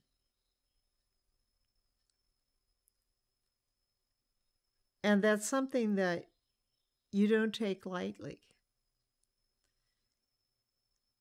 And he told me that there are 3 things that you need to get to heaven, and that's what Jesus told him. Now, if Jesus had appeared to me and told me, and I said, "What are they, Father Ken?" And he said, Jesus told him, you need love, forgiveness, and gratitude. And you need to show love to your fellow human being and to yourself. And those are the 3 things that you need in order to get to heaven. Now that is pretty powerful. And I believe Father Ken is a very holy man. And he's always spoken the truth to me. And when I'm with Father Ken, I've always felt like I'm about 3 feet off the ground and very, very happy and very, very joyful. And everybody else who's ever been with him has felt exactly the same way. And the other times that I've felt that way are when I'm in medicine ceremonies, Native American church ceremonies, at Mass sometimes when I'm there, receiving the Eucharist, when Mr. Charles was baptized a Catholic on his deathbed, when I was with Pope Jean Paul, when Kateri Tekakwitha in Rome was canonized a saint and I was there to witness it in person. All of these beautiful moments that I've had in life. I've had some really beautiful moments, some really fantastic moments. I tell you, it's been an amazing life and I have never been bored. Never. You know, there are 4 parts of a human being: the mental, the physical, the emotional, and the spiritual, all working in the great circle of life together. And each one has to be nourished in order to be a person. And most people only live from here up, you know, thinking in their head, talking heads. But from here down is where it really takes place. This is where the knowledge and the wisdom comes from, up here. This way. So that we really know in our hearts. This is where the truth comes from. Take us back through the phone call that you received on March 26th, 1973, the day before the Oscars, when Marlon floated the idea that you would speak for him. What happened that day? that was, I got the call from Marlon Brando on Saturday, which was, as I recall, the day before the Academy Awards. And I was surprised as anybody because I was planning on watching the Academy Awards on television just like everybody else. And in no way was I planning on attending the Academy Awards. So it came as a surprise to me. Like, surprise, surprise, like Gomer Pyle would say. I mean, I was just floored. What? And I said, are you kidding? I don't have anything to wear. Well, what would you usually wear? What do you wear out? Well, just a t-shirt and a pair of jeans. Well, you can't wear that. I said, well, I don't have any evening wear. Well, what can you wear? I said, well, when I dance at powwows in the Bay Area, I have my buckskin dress, my moccasins, and hair ties. Well, then wear that. And I said, oh, well. And Marlon said to me, well, that sounds okay. So I guess you could say Marlon chose my wardrobe for me. And that's what I wore. Packed my suitcase and left for Los Angeles for his house, where I had visited him before and had been his house guest. But I didn't know what to expect. I had no idea what to expect. I'd never been to the Academy Awards in my life. I never fraternized with movie stars like that in my life, and I'd never been to a big ceremony like that in my life. It was all new to me. When you got to his house, what was the scene like there? What was explained to you, or what was happening in terms of writing the speech? When I got to Marlon Brando's house, there was not much that was explained to me. I got there, it was fairly casual. His children were playing basketball, swimming in the pool, and his nephew was practicing guitar with a friend of his. It was fairly casual. Mm-hmm. Fairly, low, how would you say it? Low key. Low key. It was low key. Well, hi, Sacheen. How are you? Oh, I'm fine. Want to get your swimsuit? Go swimming? Well, no, I don't think so. How about practicing guitar? Well, I don't exactly play guitar. I think I'll just sit a while. And then I went and I asked his secretary, Alice, had she heard anything from Marlon? No, he's in his room. He's working. Oh, okay. And I waited and I waited and I waited. And pretty soon Marlon came out, and he had an intercom system in his house. So he didn't want to be disturbed. He would be notified on the intercom when he wanted to be disturbed or not. So he just waited. So I think I had a snack or something like that his cook fixed for me. And I thought, well, I wonder what this is all about. So when did you find out what it was about? How did the plan get explained to you? Pretty much last minute. It was pretty spontaneous. There wasn't really a great deal that was explained to me, other than the fact that if he won, I was to go up and refuse it for him. And that's all that really was explained to me. And I didn't even know who his competitors were as far as the competition was concerned. So it was very vague in my mind. And I didn't even know where the Dorothy Chandler Pavilion was. I didn't know how we were going to get there. I didn't know who was driving. I didn't know how long it took to get there from his house. I had no idea. And as it were, he was in his room, and he didn't get through with the initial speech. It must have been Sunday evening, somewhere about maybe 5 or 6 o'clock in the evening, and Alice had to type it up. And I got dressed in my buckskin, etc., and we really didn't leave for the Dorothy Chandler Pavilion until after 7, and the program was due to end at 9, and we really didn't reach there until about 8:30 in the evening, and I think they'd rolled up the red carpet, and everything looked pretty empty from the outside. So at that point, I didn't know how we were going to get in there. There were guards all over the place.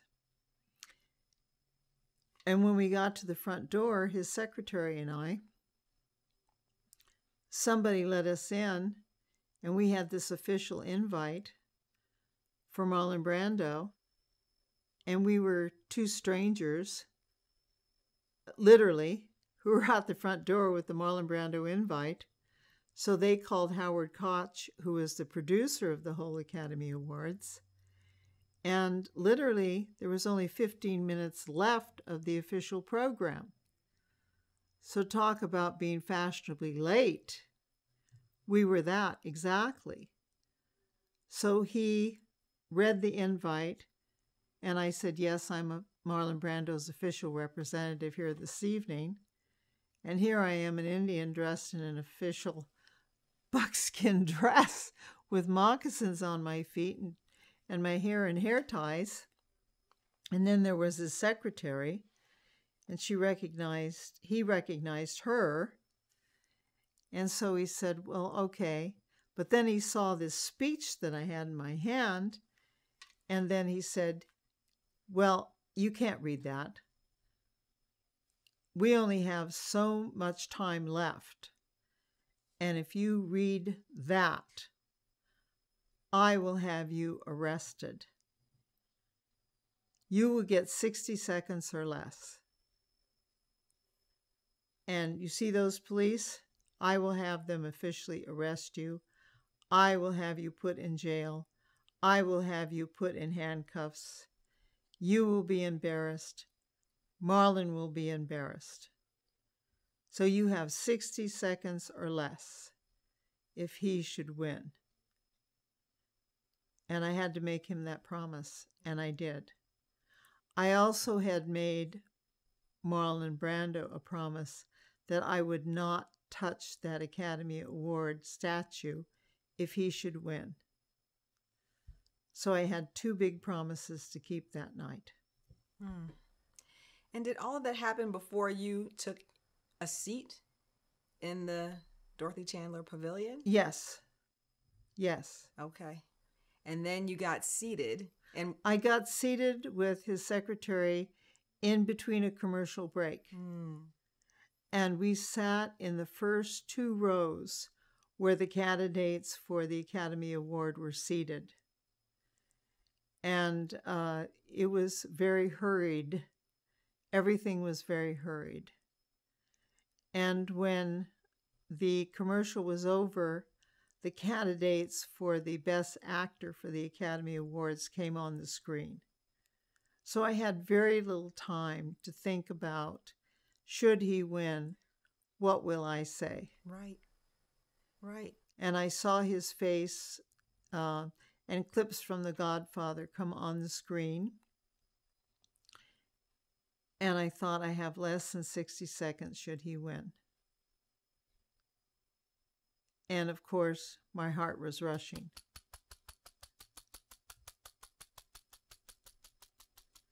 And then they called out his name. So I took a couple of deep breaths and I said a prayer.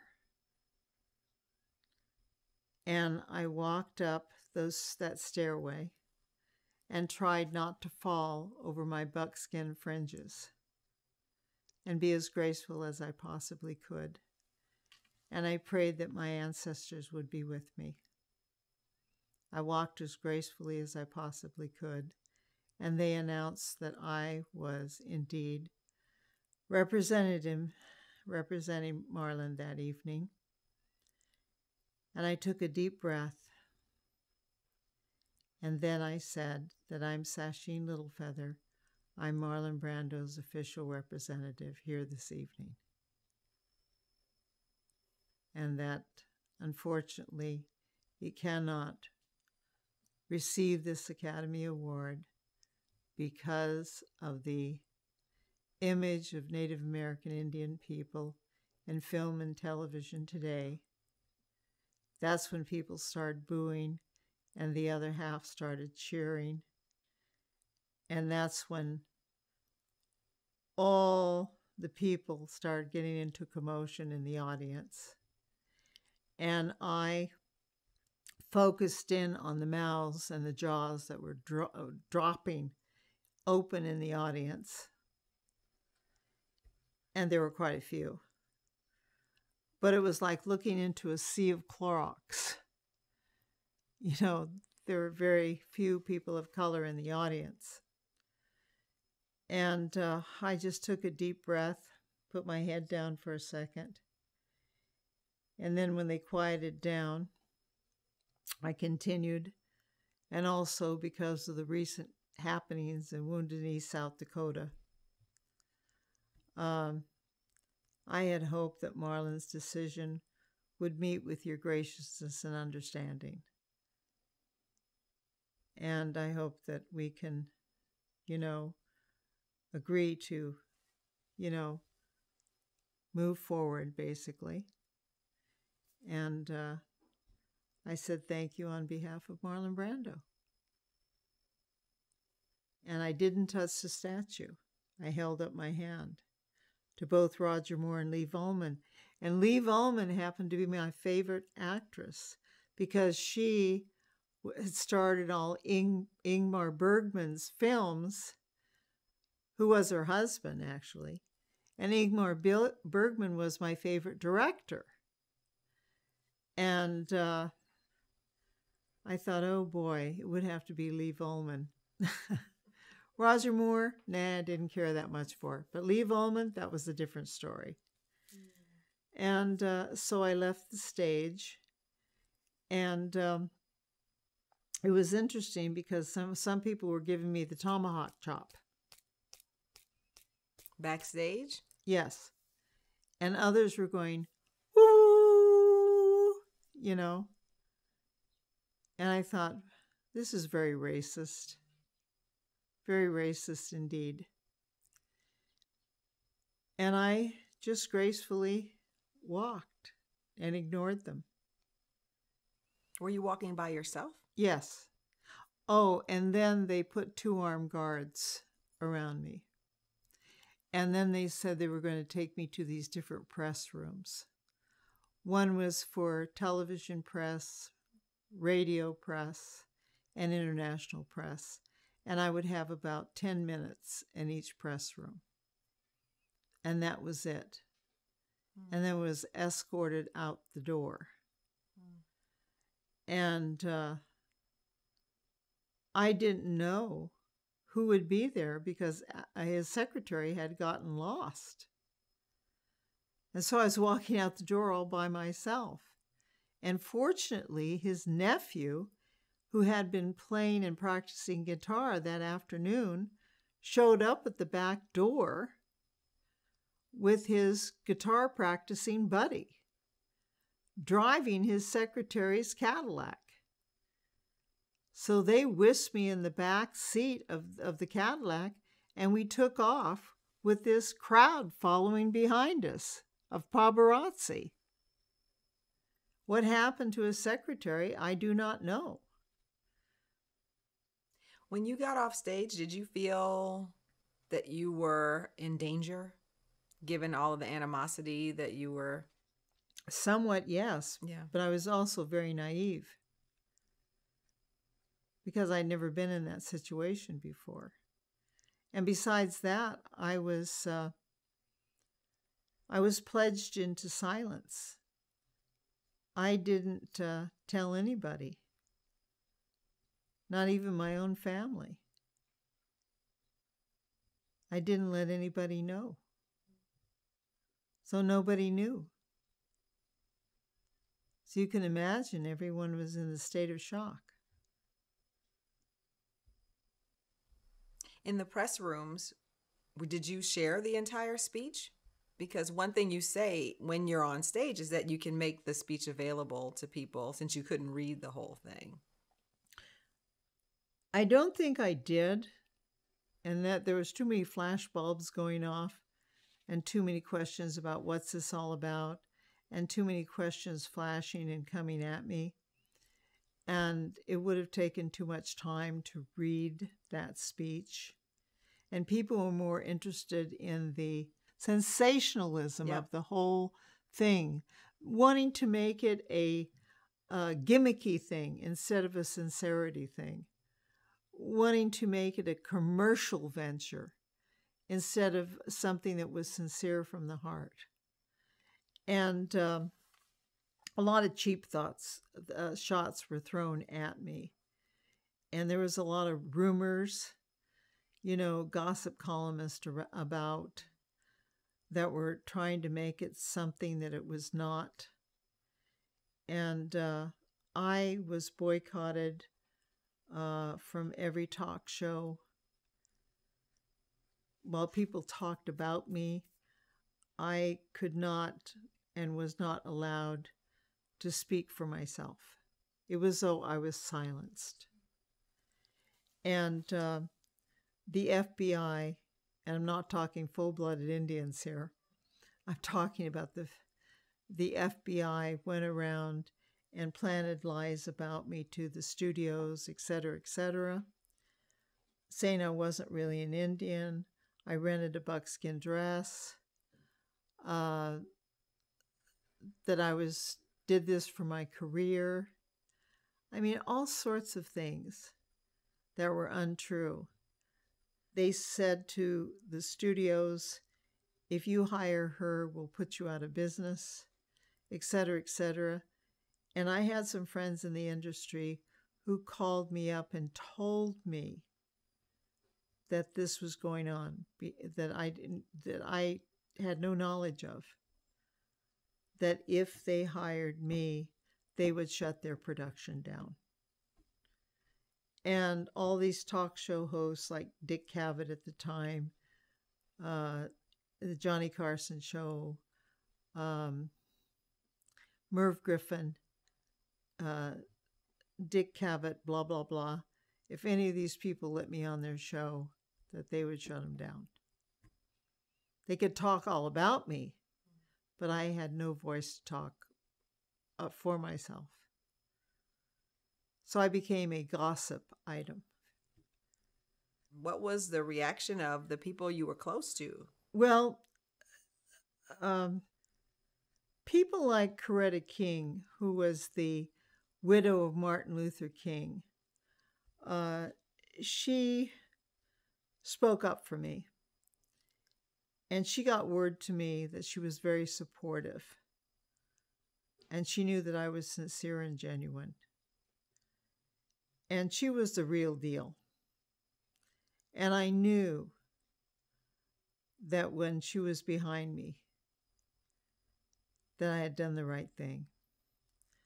Other Indian leaders, like Oren Lyons, who was chief of the Onondaga, Russell Means, who was one of the American Indian movement leaders, Dennis Banks, who was one of the American Indian movement leaders, Cesar Chavez, who was a leader in the Chicano movement. People like this who were supporting me, I knew I had done the right thing. And then everybody else didn't matter, because these were real people. And it didn't matter what others had said at that point. I knew that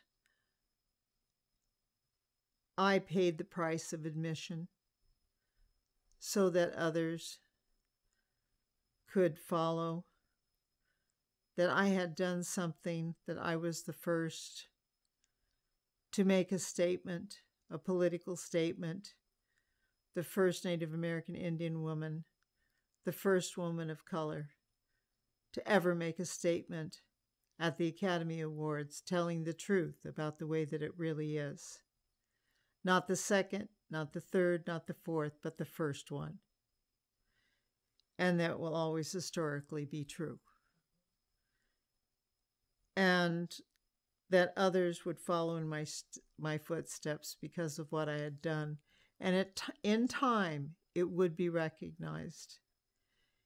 In time, the doors would be open. And in time, the things that I wanted back then would become a reality. That people would, Native American Indian people, would be employed. All we were asking, and I was asking, was, let us be employed. Let us be ourselves. Let us play ourselves in films. Let us be a part of your industry, producing, directing, writing. Don't write our stories for us. Let us write our own stories. Let us be who we are. This is all I was saying. And yet it was met with such hostility and anger. And I nearly paid the price with my life as a result. There were people who were out to get me after the fact. After that, when I went back to Marlon's house, there was an incident with people shooting at me. And there were 2 bullet holes that came through the doorway of where I was standing. And I was on the other side of it. And you say, therefore, by the grace of God go I.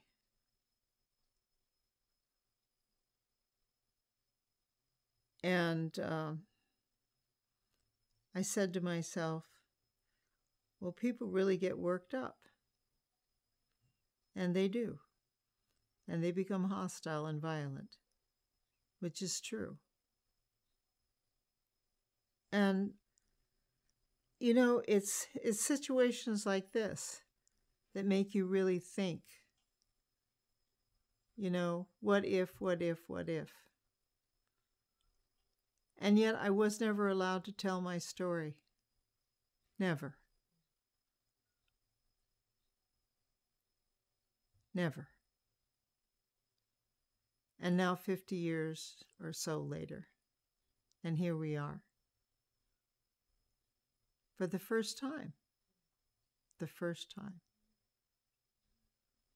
I also want to mention that at the Academy Awards that night, when I was up on that stage, there was a major commotion backstage that was caused by John Wayne, the actor. He did not like what I was saying up at the podium. So he came forth in a rage to physically assault and take me off the stage. And he had to be restrained by 6 security men in order for that not to happen. And that perhaps was going to be the most violent act that had ever occurred at the Academy Awards itself. So therefore, by the grace of God go I. the angels and my ancestors were really looking after me. And he was pulled back from going after me, and he did not assault me because of those 6 security men. Were you aware that was happening while you were on stage? I heard a commotion backstage, yes. But I handled it very calmly. Yes, you did. Yes. Incredibly. Mm-hmm. Yeah. Yeah. But people don't realize what my experience was. They had absolutely no idea, none, of what my experience was, what I went through as a result of. Naivete, total ignorance. And now I'm here to tell my story the way that it was, from my point of view, from my experience. What did Marlon Brando say to you when you got back? Marlon said, "Congratulations." He said, "You did well." And he was proud of me and proud of my efforts. And we watched on television all the major news channels throughout the world.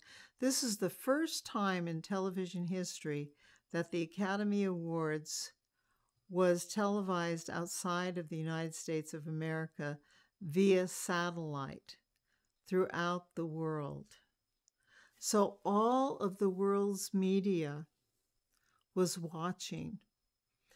And as a result, the people who were in the newspaper business and the television business outside of the United States descended upon Wounded Knee in South Dakota.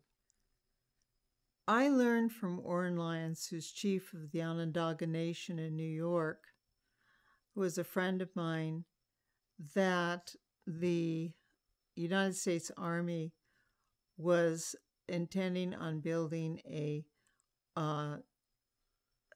missile base at Wounded Knee, South Dakota. And there were the world's media, because the Academy Awards had been viewed via satellite to millions of people throughout the world, and the world's media descended upon Wounded Knee in South Dakota to cover the happenings at Wounded Knee and foiled the plans of the FBI to send Dennis Banks, Russell Means, and all the occupants away to a place like Guantanamo Bay, thank you, where they would never be heard from again. And because of my speech at Wounded Knee, it foiled their plans. So that did not happen.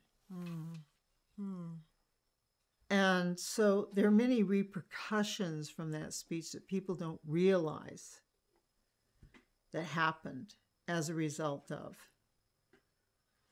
I want to ask you about some of the film work that you did have the ability to do. The Laughing Policeman, 1973. With? Well, the director is Stewart Rosenberg. Right. Mm-hmm. Who had bad migraine headaches, incidentally. Oh, my. Then there's Counselor at Crime. And who was in that Laughing Policeman? Was it Walter Matthau? I'm not sure.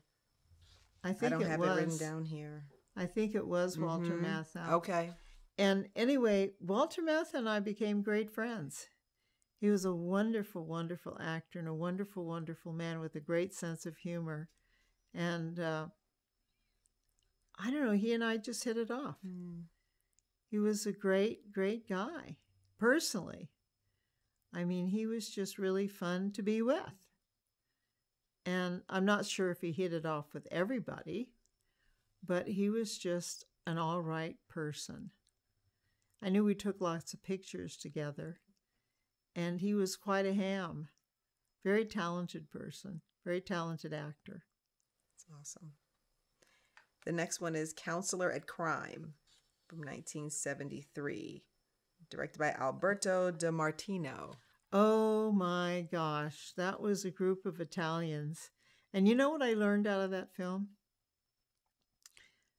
Do you know why Italians drive a Ferrari or a Maserati, the fastest cars in the world? No. You have any clue? Mm-mm. Because Italians are always late. Oh, goodness. That's how this shoot went? Things were late?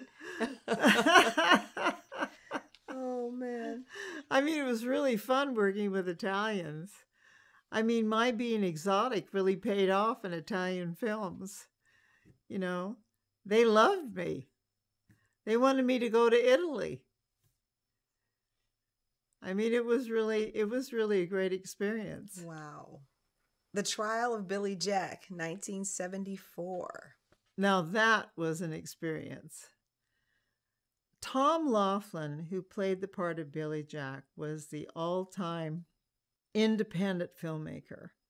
He was a maverick unto himself. And Tom Laughlin lived on diet soda. I don't know if he ever ate a regular meal. And he used to blow up regularly on the set. And you never knew when he was going to go off like a stick of dynamite. I think it was his nutritional program. Well, you're a nutritionist, so you know. Well, yeah, he really... And I used to go, well, there she blows, you know. And you just never knew who he was going to blow up at. And it was just amazing. But all around, he was an okay guy. And he invented the four-walling of films. And he made lots of money on the Billy Jack films. It was the first time that he portrayed a native person who was a karate expert. And that's when I became friends with Bon Su-han, who was a karate expert, who was the karate expert on the film, who did all of the karate stunts in the movie itself. He was a master.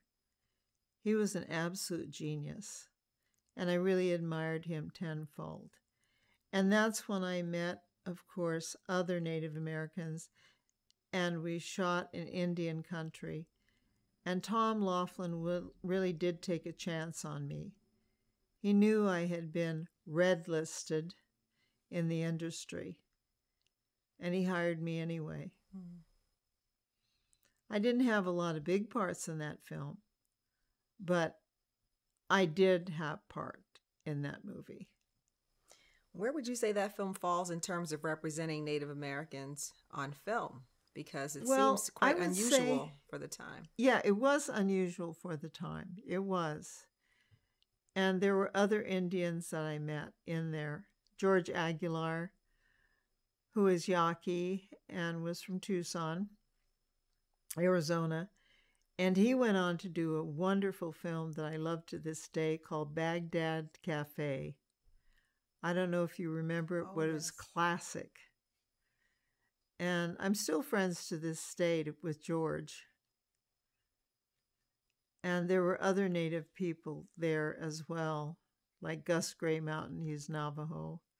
He was in the film. I'm trying to recall some of the others. Thank you. Whose names don't come to me as easily. Now, I'm 75 years old. I don't know what comes easily these days. But anyway, we had our great times out there in Indian country on the reservation. I knew Tom Laughlin gave us his limousine one time, and we were so embarrassed to be in a limousine in Indian country. I mean, to be in a pickup truck is great, but to be in a limousine among our own people, that was embarrassing. We don't want to be in a limousine. And Tom Laughlin thought he was doing us this great favor. Not. That's funny. It is, isn't it? It is, isn't it? But anyway, there were some great times on that particular film. Do you recall anything about Freebie and the Bean? Yes, I do, because I met a member of the mafia family, the Gallo family. And the Gallo family was a group of mafia men who were involved in Jimmy Breslin's movie, The Gang That Couldn't Shoot Straight, in New York. And that particular family that was a mafia family was one that Robert Kennedy was involved in getting rid of. And what was unusual about the Gallo brothers in New York was that they used to torture their victims with a lion that they had that lived in a den in a basement, and to get their victims to talk.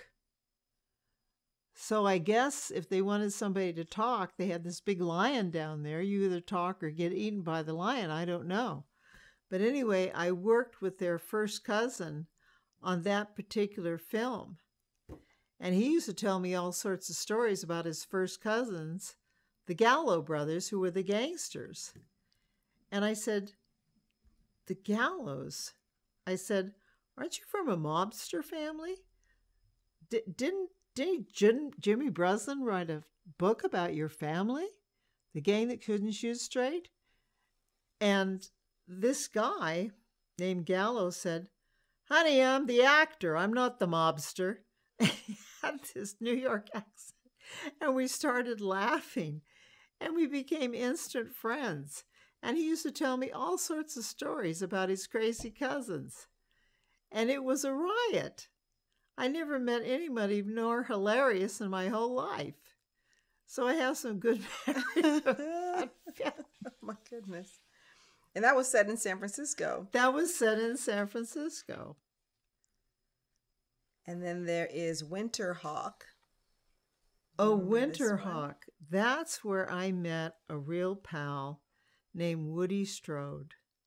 Woody was an athlete who was a major league football player, and he was way like myself before his time. And he was the inspiration behind Muhammad Ali. Muhammad Ali really loved Woody Strode. And because Woody was just a first-class athlete, and that's what Muhammad Ali wanted to be. And Muhammad Ali used to visit Woody Strode at his home all the time in L.A. And I know because I was there at Woody's house. And my girlfriend, Apua, was Woody Strode's uncle. And Apua and I are still friends to this day. She's native Hawaiian. In fact, I call her Apui Momo, and she calls me Sachi Momo. Wait, so she was Woody Strode's aunt? Apua's aunt was married to Woody Strode. I see. And Apua's aunt used to be the stand-in for Dorothy Lamour. It's all so insidious, isn't it? All these stories. It's incredible. And I always used to spend Thanksgiving with Apua, her aunt, who was married to Woody Strode, down at Woody Strode's house in L.A. And the craziest thing is when Apua's mother used to come from Hawaii and rent a station wagon and bring a pig over, a roasted pig from Hawaii. I said, Apua, how did your mother get a roasted pig in the plane, first of all, and how does she put it in a rent-a-car, and get it down here to LA, for God's sake, in time for Thanksgiving.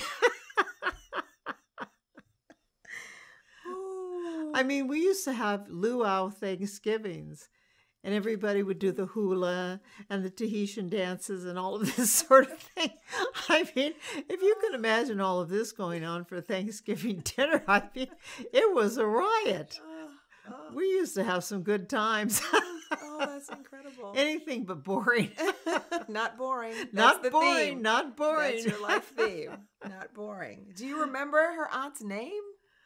Oh, no, you know, We'll look it I up. don't recall her name. Uh-huh. But she had dementia in her later years. And when we had parties, we used to play Hawaiian music. And she would come out of her bedroom and she would dance the most incredible hula that you have ever seen in your entire life. It was absolutely beautiful. She didn't miss a step. She remembered every little step of the hula. And then the song would end and she'd be confused and Woody would lead her back to her bedroom. Wow. And I said, wow, that was quite a performance that your aunt put on. I said, that was unbelievable. She said, yes, my aunt never forgot a dance. It was amazing. Extraordinary. Yeah. It was extraordinary. Mm. Oh, I've seen some extraordinary things. Woo. And remember, Woody played Sergeant Rutledge and was directed by John Ford in that starring role. Mm-hmm. And he also starred in Spartacus, fighting in the gladiator scene with Kirk Douglas. And that was directed by, and I'm trying to think of his name. Kubrick. Yes. Stanley Kubrick directed Spartacus. I believe you're right, but it was written by... Yeah, Dalton Trumbo. Bingo! Mm-hmm. You get the prize, as we say in the Indian world. Dalton Trumbo. And Dalton Trumbo was totally snubbed by John Wayne when he won the Academy Award for writing Spartacus after he was blackballed in the McCarthy era. Remember that? Oh, yeah. Yes. And Dalton Trumbo was a person that John Wayne hated. John Wayne hated me. And John Wayne also hated the first black man athlete who won the Olympics in Germany. And when Jesse Owen came back to the United States with his Olympic medal, he had to go in the back door of this Hollywood's big party. And John Wayne refused to shake his hand because he was black. So with those three people, myself included, together, I think I'm in great company. I have one more film I want to ask you about, and that's Shoot the Sun Down. Oh, yes. Directed by David Leeds. Right, exactly. Margot Kidder was a very sweet woman. She went on to play Superman's love interest. Lois Lane, right? Yeah, Lois Lane. But she was a very sweet lady, Margot Kidder. She was very sweet. And she also suffered from bipolar disorder. And she also used to speak for NAMI, National Alliance of the Mentally Ill. That's how I met her on another level. So that was very interesting that we would meet in film and then also meet through National Alliance of the Mentally Ill when we were both promoting mental health, which is very interesting. And Christopher Walken, who went on to do film and more television and more plays and so on and so forth, he was a very nice man. He was a very, very nice man. And of course, I think I got killed off in that film. You know, I was always getting killed off in these films. There's just no justification for it, as I recall. Mm-hmm. Oh, and I also want to go back into time, back into history. I won this contest called Miss Vampire of America. That was way before Marlon Brando. And I was supposed to get a part on Dark Shadows. And that was a television series at that time with Barnaby the vampire, etc., etc. But actually, that led to other walk-on roles and a trip to New York. And they put me on the To Tell the Truth show. And that was with Gary Moore as the host. And that was at the time when Kitty Carlisle was on the show with Bill Cullen. I don't know if your memory goes back that far.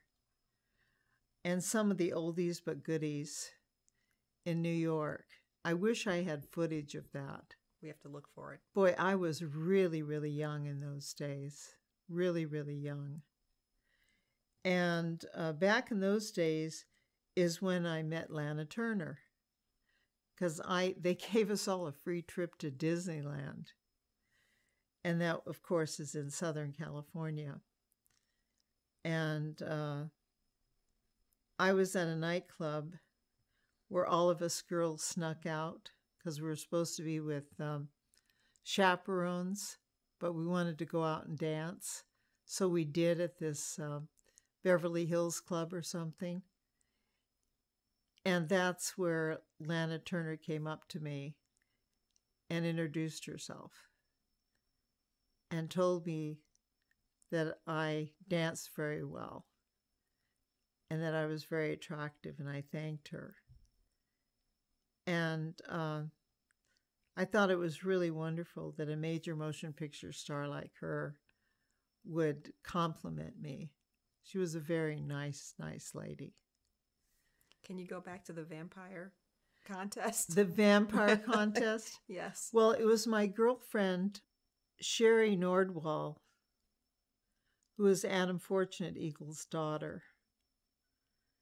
And she encouraged me because she found this ad from MGM to enter the Miss Vampire contest. And she said, "Oh, come on, Sash, we can make you up as a vampire. You've got to enter this contest." So she and several other Indian girls dressed me all up and put the makeup on and all this sort of thing. So I went and I entered this big contest in San Francisco sponsored by MGM, and I won. And then I went to another contest and I won the Miss National Vampire contest. It was all a big spoof. I mean, it wasn't to be taken seriously. And then the winner was supposed to get this part in this Dark Shadows, which was a popular television series, daytime soap at that time. And then that led to other things and other things and other things. And that's basically how I got my start. I mean, it wasn't something to be taken seriously initially at all.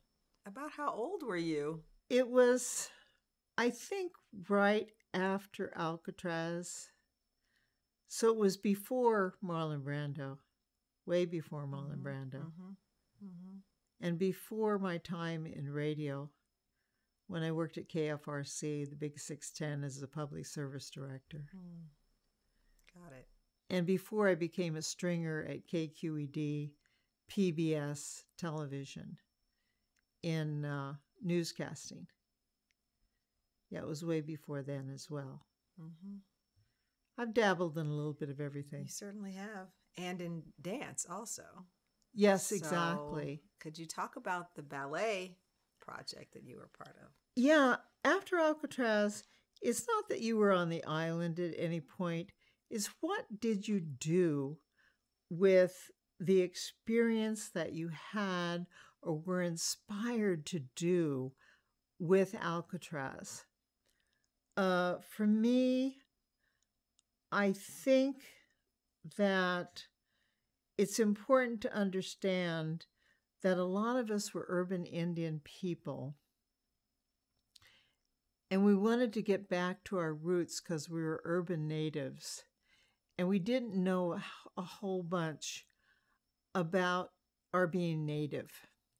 And there were a lot of Indians there from all over the United States, Canada, and New Zealand and Australia and so forth and so on, Aboriginal peoples. So we got an opportunity to meet and greet elders. And I met with Hopi elders and with Comanche elders and with Navajo elders, Apache elders, Mohawk elders, and Akwesasne elders, and both men and women. And they took a young group of us into these wilderness campouts, and we did sweat lodge ceremonies, women with women, guys with guys. And they taught us songs, they taught us dances. They talked to us about being the first ecologist of the land, the first environmentalist of the land, what that meant. They talked to us about old-time philosophies and everything that we were craving to know about as Native young people. And it was a wonderful experience, just beautiful.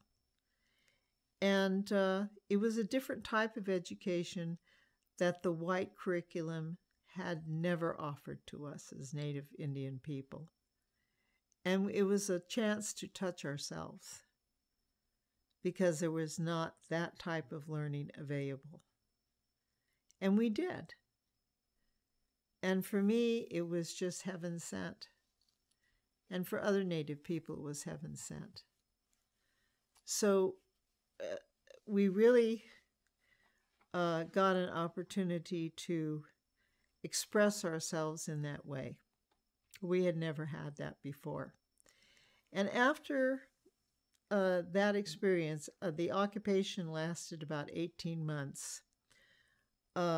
Alcatraz was negotiated by a woman who was studied to be an attorney. And I'm trying to think of her father's name. Jim Thorpe, Grace Thorpe, was studying to be an attorney, and she negotiated Alcatraz for more than 200 acres of land up in Davis, California, to become a 2-year junior college called Degundawita Quetzalcoatl University, otherwise known as DQU. And it became a Native American 2-year accredited junior college. And after it welcomed and open to anyone, and after you graduated from that school, you went on to the 4-year UC Davis University and graduated from there. And I became a teacher at DQ University up in Davis, California. And I taught Native American nutrition and herbology up there. So that's how I'm affiliated with that. Mm-hmm. After Alcatraz, it continued for years and years and years. And it was started by Dave Risling, who is a Hoopa, California Indian, and also Dr. Jack Forbes, who was a teacher at UC Davis. And it was fully accredited. So that was a good deal for Native peoples everywhere. I became involved in the Song for a Dead Warrior through Michael Smoohan, who is the director, and Lou Christensen, who was the director of the San Francisco Ballet Company. And they were doing an experimental ballet called Song for a Dead Warrior, based loosely on the life of Richard Oakes, who was the original spokesperson for Alcatraz Island and the occupation. And I came on board as one of the dance consultants for the project itself, with my friend Jasper Redrobe, who was Northern Cheyenne from Montana. And we were the two that stayed with that project for 5 years. And that ballet became an Emmy Award ballet shown on PBS nationally and made it to the Kennedy Center for a congressional viewing there. And Joanne Woodard, who is the wife of Paul Newman, she went with us and she viewed it and she cried when she saw it. And she said to me and Michael Smoohan, "This is not a ballet, this is real life." And she cried and she was so touched by it. And this ballet traveled around the world, around the globe for 5 years, and it got accolades everywhere that it traveled.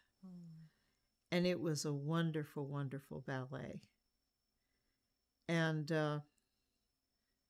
it was a beautiful, beautiful project to work on for that many years. Don't ask me why, but I was very good friends with Caspar Weinberger Jr., who was the son of the Secretary of State for Ronald Reagan. He was my buddy and my friend. Talk about the liberal and the conservative. Wow.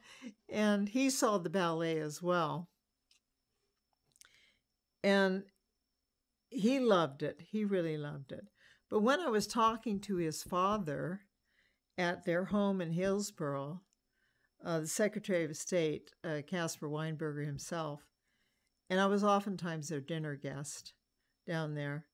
It was a very palatial place, you know, and all, which was, you know, a bit different for me because I come from the poor folks, you know, going into this kind of opulence.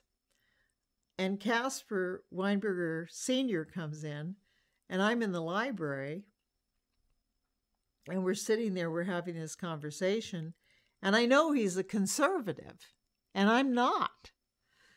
So we're sitting there, and I said, "Well, sir, I know you're a conservative." And he said, "Yes."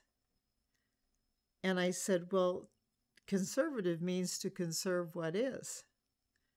And I said, "I come from poverty. I come from a place of tuberculosis." I said, "A place of abuse and a place of racism and a place of alcoholism." And I said, "I don't want to conserve any of that. And I want change to come so that I could become and I could be. So naturally, you can understand why I'm not a conservative." And he said, "I can see your point." Wow. And that was the beginning of our conversation. And we got along like two peas in the pod. Well, you laid it all out there from the beginning. I did. Exactly that. Told him who you were. I really did. And I've never told that story before. I've never told that story before.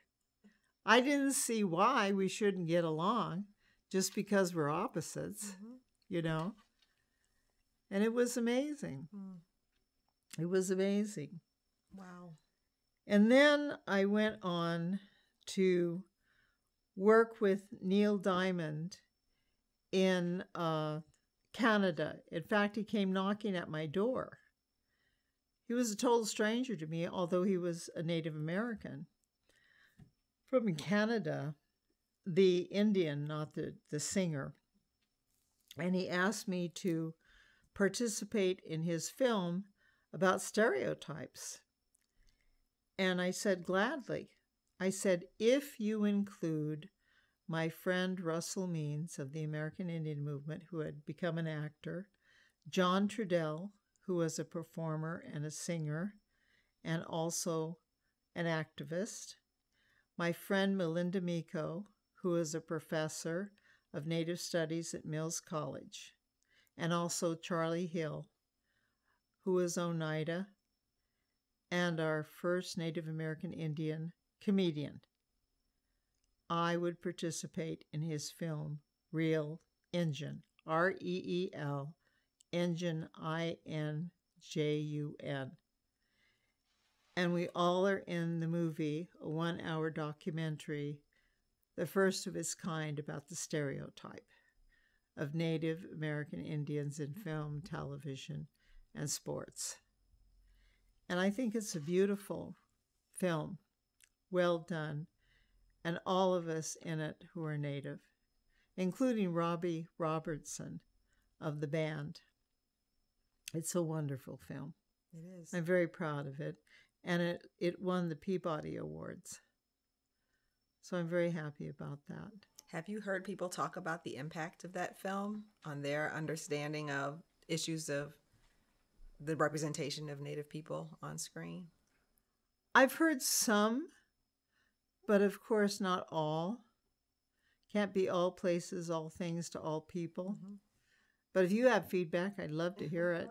We featured in the museum, at the Academy Museum, because it encapsulates the issue so well, and it's spoken from the perspective of Native people. Spoken from the original Native people, from our point of view, written by, spoken by, is by Native American people. And that's what I love about it. And that's why I love participating in it. And I also made and participated in my own documentary called Sacheen Breaking the Silence after 45 years of being silenced. And part of how racism works against us is that we can't speak for ourselves. We are silenced. And so being able to speak up is breaking through the racism. So having a voice. And so breaking the silence is part of breaking through the racism itself after 45 years. And it has been an award-winning documentary. And participating with the San Francisco Indian Film Festival with Mike Smith has always been a pleasure and a joy in promoting Indians in film. And they did award me with the Spirit Award of the San Francisco Film Festival, the Indian Film Festival, which I was totally shocked.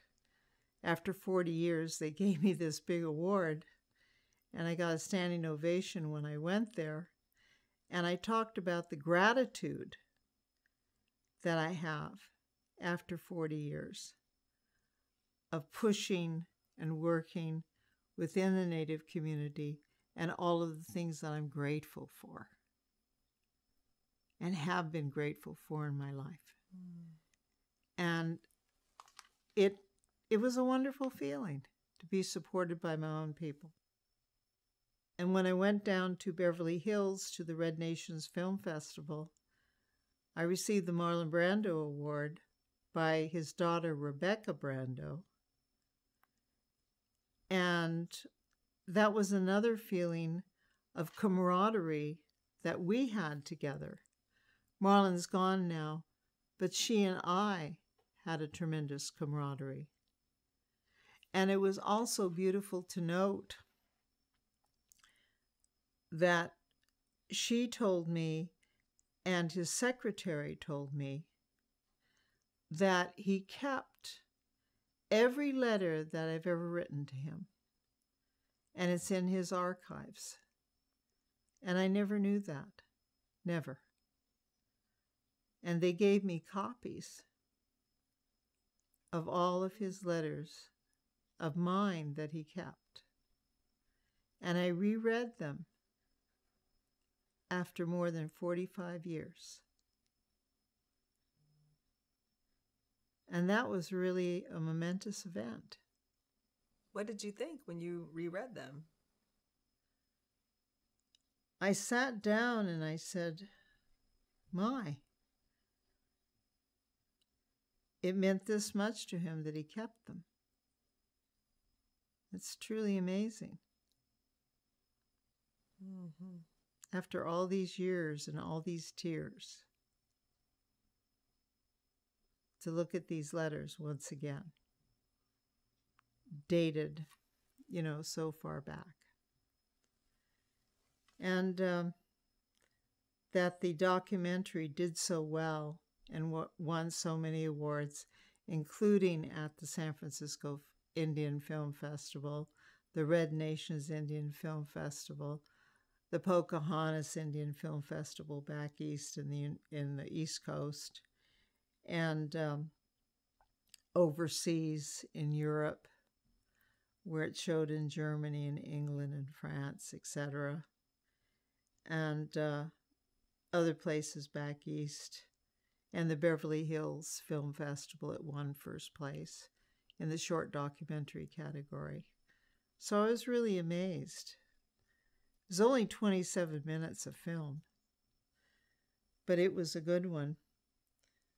So I was truly taken back. And now at this point in my life, when I was called upon to be a keynote speaker, and I brought a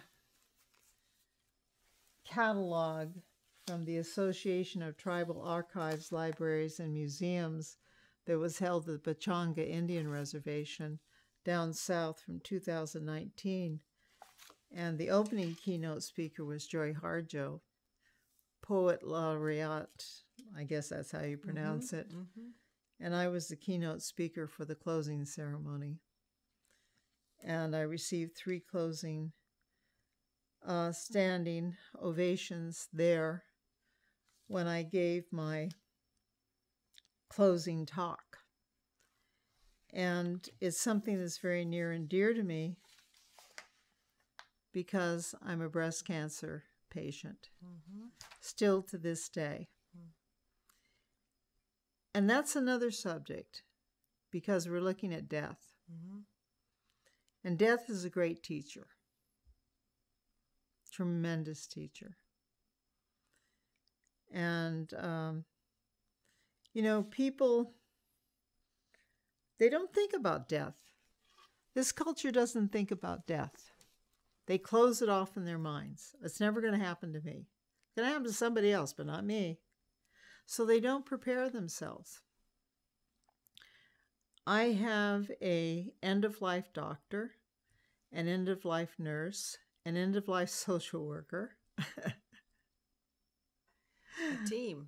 A team of people that are helping me now, getting my act together now with an advanced care health directive as we speak, and my power of attorney now, and my funeral plans now. And Dr. Biddle, who's my doctor, with my oncologist, told me, get your act together now while you can still function. I don't have any patients that have regretted doing it now, but I have patients who have regretted not doing it now when they're too sick to do it. So get it done now. Don't wait until you're too sick to do it. And he's absolutely correct. So my niece Calina and I are doing it together now while I'm still able to function. And it's been a relief because I lost my husband a little over 6 months ago from an incurable cancer. And he didn't have it together at all. And I took care of him 24/7 for more than 6 months as his main support person. And when it came down the pike, wow, what an overload of work. I did his income taxes after he passed away. April 15, they were due, And it took more than 25 hours of paperwork to put all that together with a tax person to get it in on time. Death and taxes are a sure thing, let me tell you. Also, I just got the funeral bill paid off 2 weeks ago. Woulda, coulda, shoulda. So it's very important to get these things handled way in advance for everybody. Not just myself, but everyone. And I'm learning a great lesson here. I didn't know. I never did. I'm looking over the Grand Canyon of my life, seeing everything that I have done since I was very small, and looking at it now, and it's coming closer and closer and closer. And I'm saying to myself, I'm not afraid of death, but I am afraid of the suffering and the pain. And I would be a fool not to be. But I am learning how to live with it, because I know I have to go through this hula hoop to get to the other side. But I know that Charles is waiting for me there. I know that he's with me right now as we speak, here. And I've got good company with him. And I know that I'm going back to the land of my ancestors. I know that I'm going to be with the Creator. And I know that they're all going to throw a big celebration to me when I cross over to the spirit world. We're all going to have a big party. And I know it's going to be a very joyful event when I leave here. And so it's not all going to be sad and gloomy, but it's going to be another transition. And that I know for sure, because I was with Charles. And I know. So, as I make preparations, I have a good attitude, a positive attitude. And I know a lot of people, they sort of cry and they go through all of this, emotion about woe is me and blah, blah, blah, blah, blah. But it's not really like that. There's a whole another way of looking at it, in a more positive frame, with a more positive outlook. And it can be very joyful, of looking at yourself and others, of way of saying hello, and giving things away. I gave my car away already. I gave Charles' car away already. I'm giving material things away already. I'm not going to be taking it with me, I guarantee you. No, you can't. No, I'm not even going to take this body with me when I go. I'm going to leave it behind because my spirit is going to travel onward. And it's a freeing feeling, really, because people here become attached to materialism. There's the physical, the mental, the emotional, and the spiritual. We come into this world from the spirit world, and we're going home to the spirit world. We're not going to take the physical part with us. No matter how much money you accrue on this earth, no matter who you cheated, stole from, or whatever, all of that is going to be for naught. I know that for a fact. And let go of all that crap. It's not useful.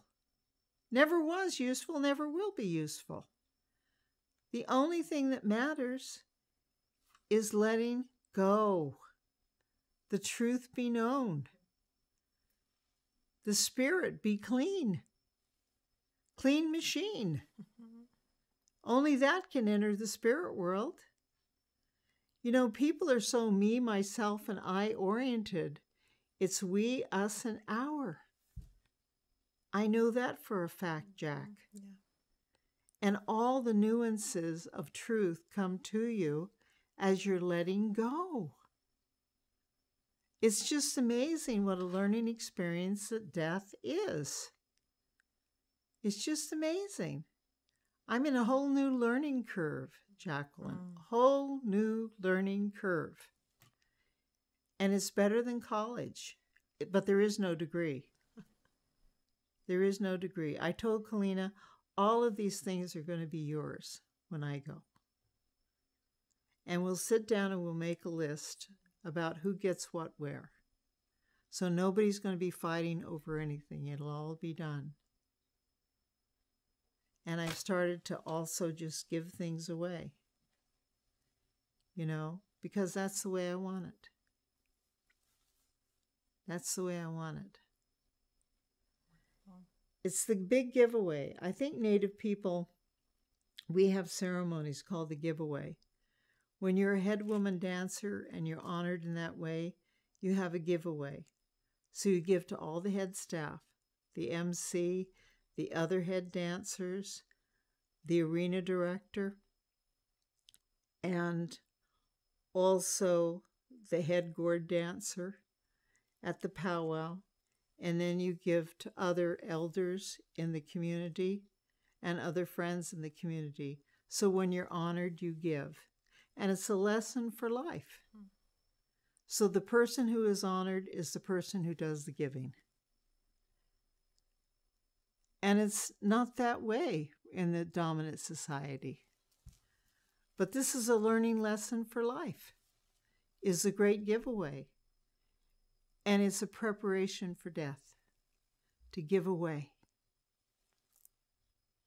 To give away. And it's a beautiful thing to do.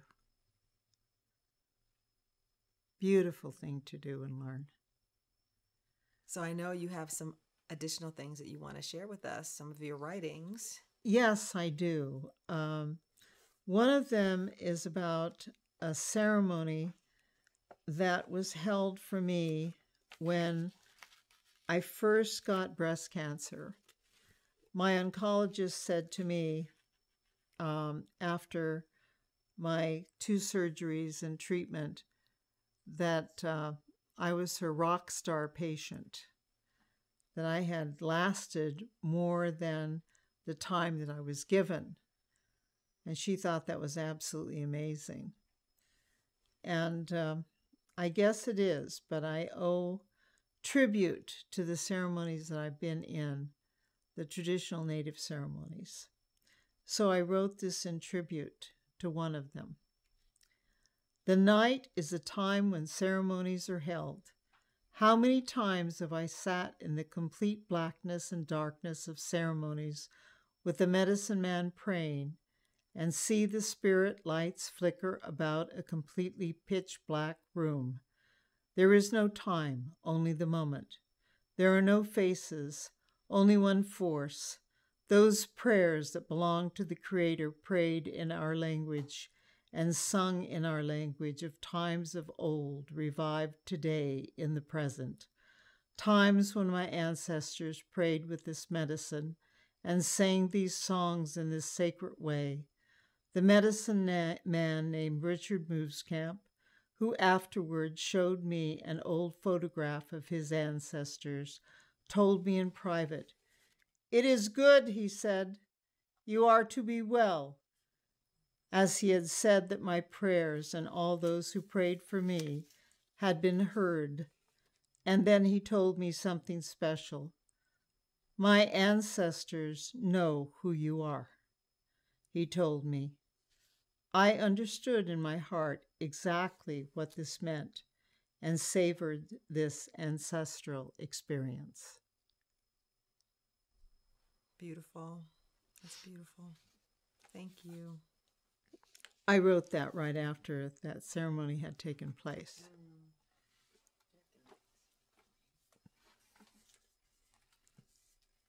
I also wrote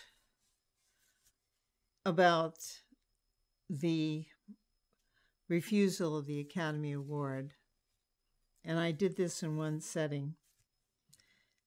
In 1973, as a young Indigenous woman, in front of a hostile, dominant society audience, I took center stage, refusing the Academy Award statue on behalf of Marlon Brando to bring awareness to the negative Native American Indian people by the film, television, and sports industry. I highlighted the 73 American Indian movement occupation of Wounded Knee, South Dakota. They were experiencing a media blackout. Supposedly, Wounded Knee, South Dakota was a site where a U.S. missile base was going to be built. I, more than anyone, know the impact of what 60 seconds at the Academy Awards can mean then and now, 50 years later. I have developed a strong sense of self and a good sense of humor. Laughter is good medicine. I come from an ancestral matrilineal society where women are leaders, role models, and teachers of peace, love, harmony, justice, humanity, truth, conversation, and a coming together in a sacred circle of unity. In the path of our ancestors, I remain, Sacheen Littlefeather. It's beautiful. You've read many amazing things. I think that's my favorite one. Just amazing. Thank you. Thank you. Thank you. You're welcome. Sacheen, what does it mean to you to be talking about all of this today, and also to know that your speech is part of a museum exhibition on the history of the Academy Awards? It feels like the sacred circle is completing itself before I go in this life. It feels like a big cleanse, if you will, of mind, body, and spirit, and of heart. It feels that the truth be known, and it feels like the Creator's being good to me. And it feels like Mr. Charles Kosciuszko is here by my side to witness it all with me.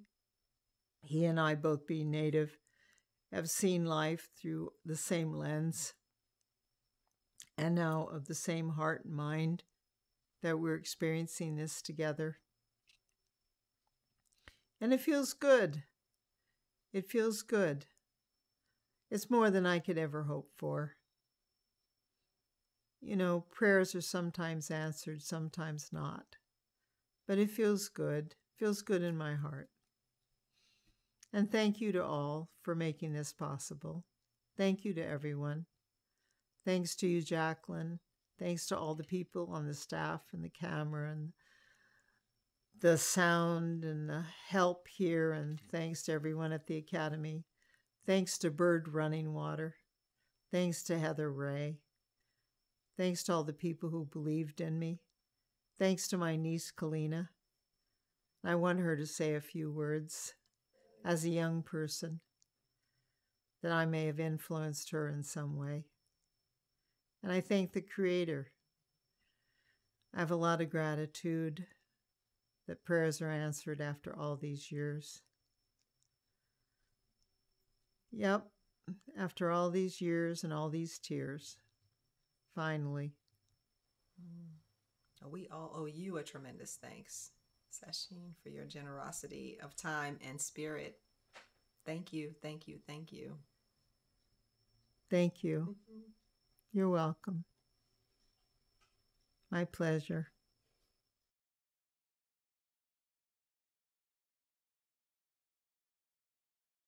Sacheen, who is this? Who do we have here? This is Calina Lawrence, and she is my adopted niece. She's from the Squamish Indian tribe up in the state of Washington, and she is a res girl. How did you meet? Well, I had the great honor and privilege of being invited to the 2018 Golden Globe Awards with my dear friend, Shailene Woodley, who is also an actor. And we were invited in solidarity with the Time's Up initiative. And I went as a representative of missing and murdered Indigenous women of Coast Salish peoples, and to identify that Indigenous and Native women have also been doing this work to end violence, to end murder, to end sexual assault in our communities. And that action, the idea of using that platform for this action, for this awareness, for this initiative, was made possible because of the actions that Aunt Sacheen took in 1973, and using that platform and collaborating across different walks of life to address the real happenings and the real struggles that people have been going through for generations.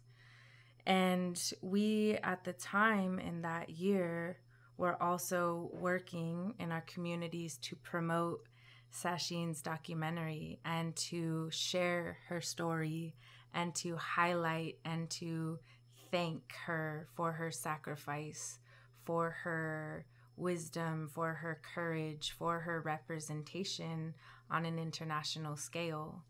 And for me, I was 24 at the time that I had participated in that action, and knowing her story and learning from my parents and my community members about her lasting impact made the connection that much stronger and made it important for me to acknowledge that. So she and I were connected shortly after that experience, and the first time that we met, she had shared with me about this documentary on one of her good friends, Bruce Miller, who is Skokomish, up from the Pacific Northwest. Mm-hmm. And she was talking about this story of his life and his teachings and his legacy called Teachings of the Tree People. While we were sitting in her living room, I let her know that I was in that documentary when I was in 5th grade. And it was a really special moment because we had realized that while the actions that we both took, 45 years apart, we also had intercommunal connections within our communities and our ancestors and our loved ones and our teachers. And it was a really special moment. In addition to watching her documentary, I got to say, hey, that's a photo of my dad in your documentary. And his name was John Vigil, aka John Chiquiti, and he was at Wounded Knee. And my mom, my birth mom, was also at Wounded Knee. Mm-hmm. And my father, my stepfather, if you will, was on Alcatraz. And they were in a lot of the same spaces as student activists and artists, and as engaged members of this kind of national movement, this international movement. And so I got to watch her documentary and say, mm-hmm. Hey, that's my dad. And she said, you're kidding. That's your dad? That's John Chiquiti. Yeah, that's my dad. And the familial connections that we had were established before we were even introduced in person. Mm-hmm. Right? Yes, I knew her dad from way back when, on Alcatraz, Wounded Knee, all this sort of thing. The interconnections weave way back when. Mm-hmm. It seems like you were destined to meet one another. I guess so. Yeah. Joey Montoya and I had been similarly using whatever avenues we could to address, to reduce, to combat the circumstances of urban natives and natives on reservations, and everywhere that we exist, there are lasting impacts of assimilation and oppression, colonization and colonialism. And if it were not for the work of those who came before us, we could not and would not do what we do, or at least it wouldn't be as quote unquote easy without their sacrifices. And Joey, Montoya, and myself had wanted to make sure to acknowledge and by protocol show respect and gratitude in the ways that our culture teaches us to honor our elders, to continue on the work in the best ways that we know how, knowing we might make mistakes, but knowing that the courage is forever present and that we can tap into it. And Aunt Sacheen and Uncle Charles welcomed us into their homes, into their 2 homes that they've had ever since. And in a lot of indigenous ways, there is a cultural adoption process that is very sacred, that is not to be taken lightly. And for Aunt Sacheen and Uncle Charles to offer themselves to become chosen family and to have such a profound part in my life has been really a blessing. And as we have gotten to know more about each other's life stories, we really are identifying there are a lot of parallels. And the first time that we had a conversation, I got to share my music with her. I got to show her my music videos. I got to talk to her about my artistic process and what it's been like for me as an independent contemporary Native artist. And in that conversation, she looked at me and said, "You are my dream come true. You are my literal dream come true. The path that you're on, your career, your work, that is why I did what I did, and that's why I continue to do what I do." And that was our very first conversation. And she's told you all about these incredible connections where she'll meet someone right off the bat and it's instantaneous how profoundly she can impact someone's life in a couple of sentences. And I just felt very similarly to be on the receiving end of that. And our first time sharing space together, it feels like there's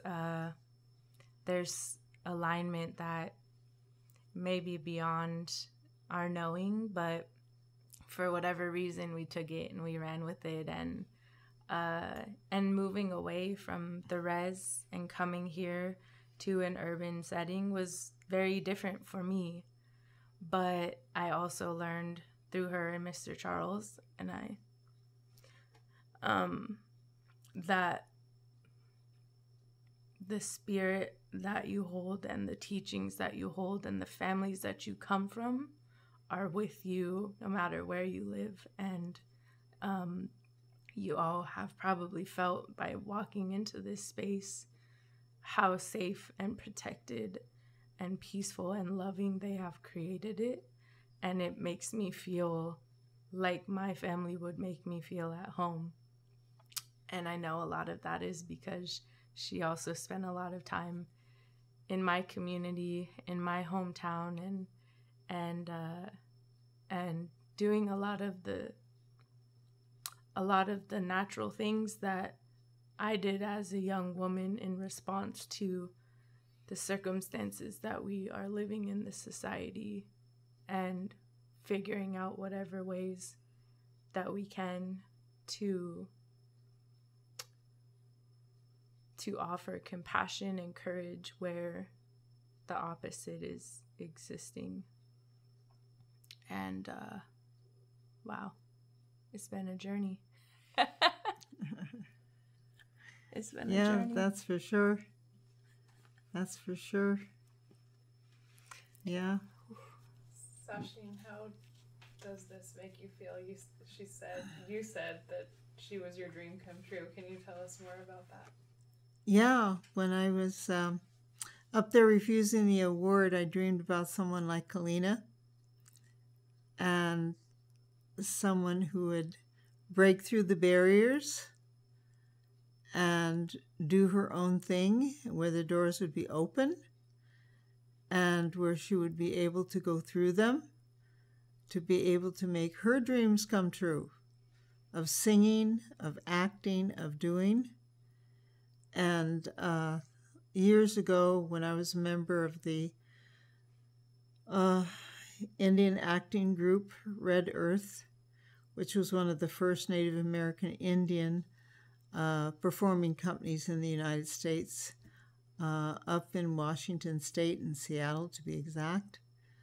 I met members of her tribe, the Suquamish Indian tribe, and Granny Hilaire was our mentor, and she was 100 years old, and she had been married to 7 hereditary chiefs and outlived them all. And no performance was ever complete without our elder, Granny Hilaire, being there. And Bruce, who she mentioned, who is also known as Bausch, he wrote our plays, our traditional plays, and we performed in a big longhouse up there in Seattle. And one night, after not seeing him for a few years, in the middle of the night, I decided to turn on PBS television and watch it for some odd reason. And there was Bausch on the television. There was a documentary about him and his life. And I thought, oh, how fortunate I am to see him on the screen, because my heart had been aching to give him a call. And I thought, how fortunate, I'll give him a call in the morning, you know. And there was all of the Suquamish, you know, land and beauty with the ocean and everything like that. And he was speaking, and he was talking about Red Earth Theater Company in the old days and all of this and that, you know. And I said, how wonderful. And toward the end of the show on PBS, which was a half-an-hour production, it said, in memory of Bausch. And I thought, oh my God, his spirit was calling me to watch this. He wanted me to see him. And his spirit was calling out to me in the middle of the night because he knew that I was thinking of him. And he wanted me to know. And I didn't know that he had passed on. I didn't know that he had died. And he was already in the spirit world. And so in the middle of the night, I found out. And I will never forget that. Never forget that. And then here Calina came to me from the land of Granny Hilaire, from the land of Bausch, and she came into my life, and she made it whole and complete. And here I am in the past, and she is the future. And here she is in the present. And this is what I did. She is the beginning of a whole new agenda. And so I pass the baton on to her. And I do it gratefully and thankfully. This is what I did is for her and for Joey Montoya, who's from the Lippon Apache Reservation in Texas. This is what I did this for, so that she can become, that the doors are open for her.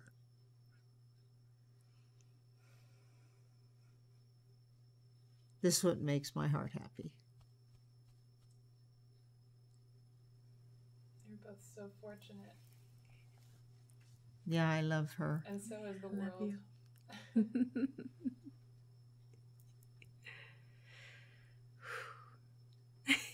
When I smile, when I see her smile, it makes me smile inside too.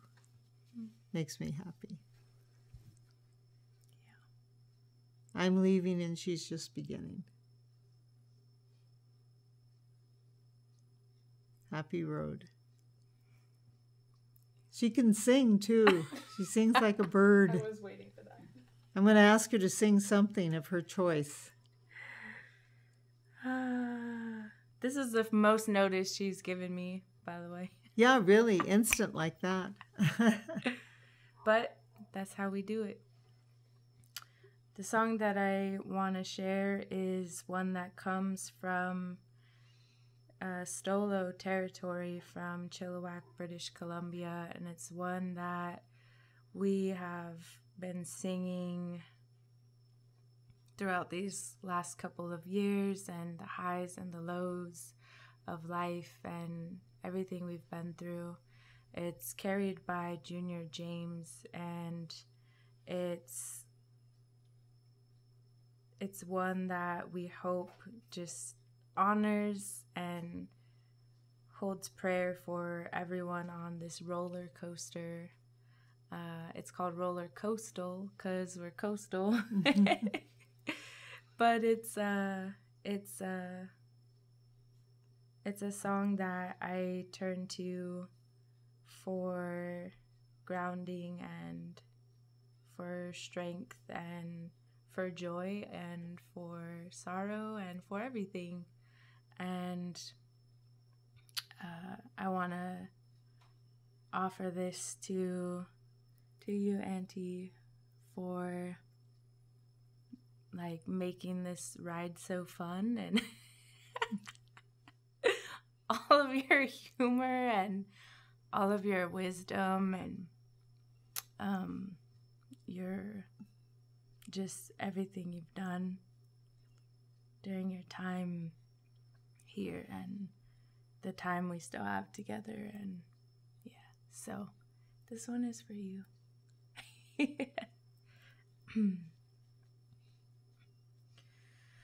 Oh, hey, hi, oh, hi, oh, hey, oh, hey, hi, oh, hi, oh, hey, hi, hi, hi, hey, oh, hey, hey, oh, oh.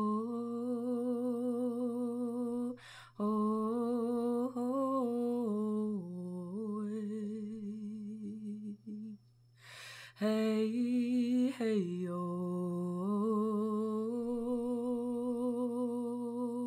oh, oh,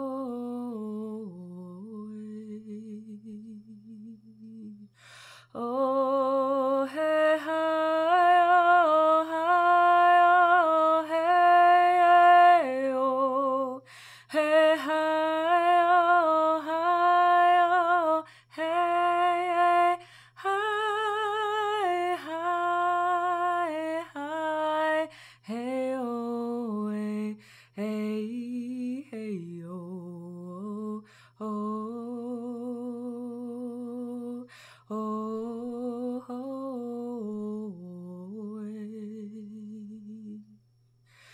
hey, hey, oh,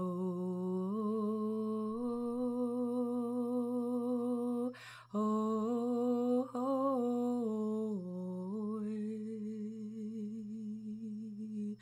oh, hey, hi, oh, hi, oh, hey, oh, hey, hi, oh, hi, oh, hey, hi, hi, hi, hey, oh, hey, hey, oh, oh, oh, oh,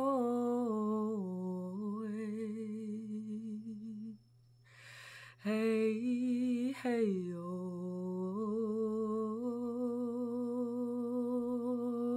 oh, oh,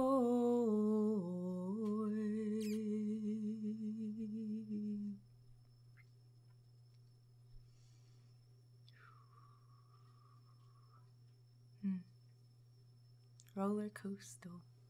Mm-hmm.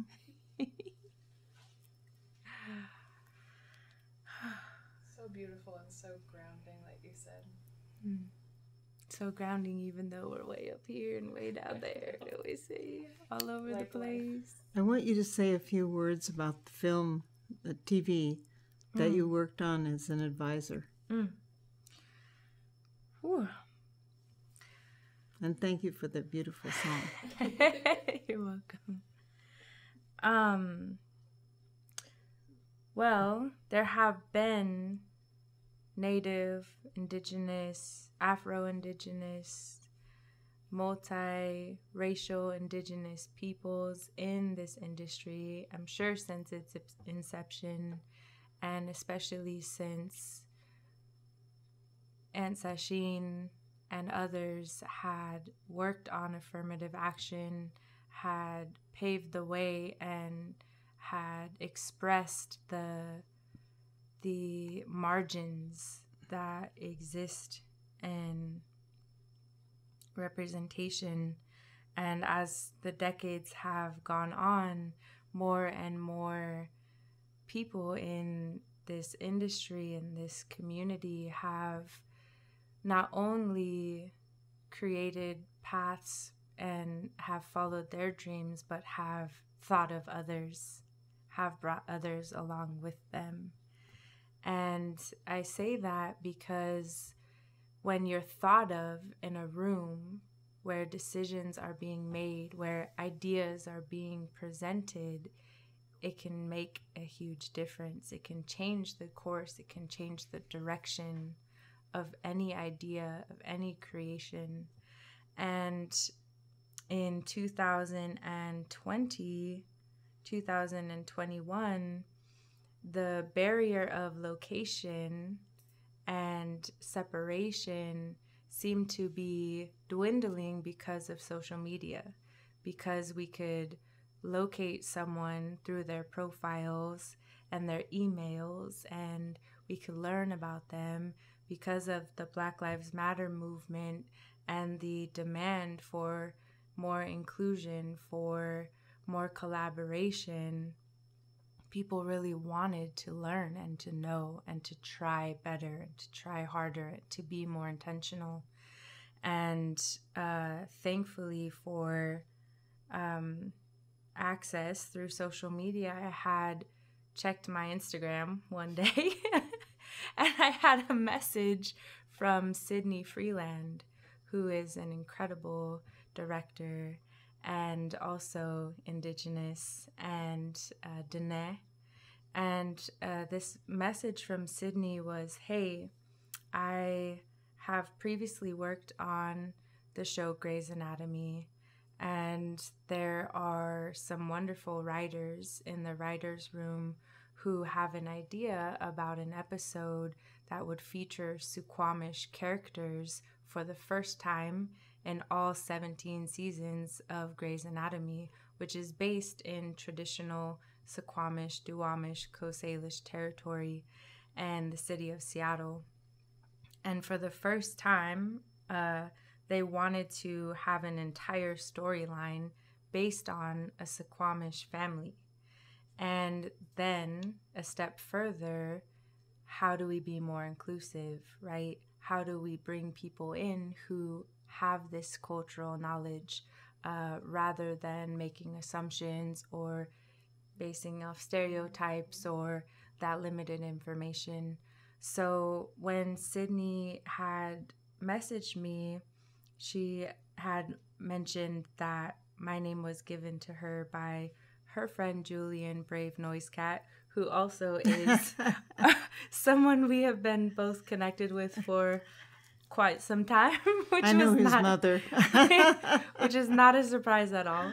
But Julian, they had reached out to Julian. Do you know any Suquamish people? Julian told Sydney, hey, reach out to Calina. So I responded to Sydney and said, I'm interested to hear more, to learn more, and was able to be connected with Jess Righthand, who was the writer, the main writer on episode 15 of season 17 last year. And originally, the idea was, hey, can I consult with you in a phone call about our storyline and maybe ask a couple questions? And the phone call happened with Jess, and I gave my input and I recommended some changes graciously, and had shared, we've got to do this to the best of our ability for the first time, the right way. And of course, Jess and the whole team down there were in total agreement. Well, the phone call said, well, can you help us with the script? Would that be okay? So I looked over the script and also graciously added some recommendations and some changes to make it more realistic and more representative of Suquamish, of Duwamish, of Coast Salish. Well, then it was, can you get on Zoom and talk over with our costumes and wardrobe team about what would the characters wear? So I got on a few Zoom meetings and offered my input, and then it was, what are you doing in 2 weeks? Like, I know that we're in a pandemic. You probably haven't left your house yet, but like, can you come to Hollywood? Can you come on set? Because that would be great if you could just be on set to help. Of course, I had to like work through the logistics, right? But I was thankful and honored, and I said, yeah, I can make that happen. And there were, a series of things that took place, and eventually I found myself back in Los Angeles, visiting Tongva territory, and working on set for 2 weeks on season 17, episode 15, which was titled Tradition. And there were 4 Suquamish characters in total in the storyline. The actors were all indigenous. They were not Coast Salish, but they were indigenous actors who were casted, and they were all storytellers, and one of which was Wes Studi, who she's also been connected with for so long. And everything just seemed to align in that things were working out. And I think that speaks to the power of this art form, the energy, the intention, the creativity, the reinvention, if you will, and the continuation of the work that's already taken place. So that episode aired, and it was very special. Again, a moment for people from my community, for people from the Twolshutzid speaking tribes and nations and peoples and dialects, from northern Twolshutzid and southern Twolshutzid speaking peoples, to see stories that they have lived through in a hospital setting, where there's, this balance of Western medicine, of our indigenous wisdoms and teachings and medicines coming together in as hopefully the most accurate way we could portray for the first time. There was one other episode with a native storyline, but that was in season 5, and it was back then, which was, a little bit different in terms of representation. And so I think that the the doors that Auntie always speaks of that open, the ones that feel in alignment, the ones that feel scary, the ones that feel tremendously nerve-wracking with lots of pressure, those are the ones that women like her walk through, claw their way through, and tear at the hinges after the fact. And, that was also as a language student who had the opportunity to work on the script.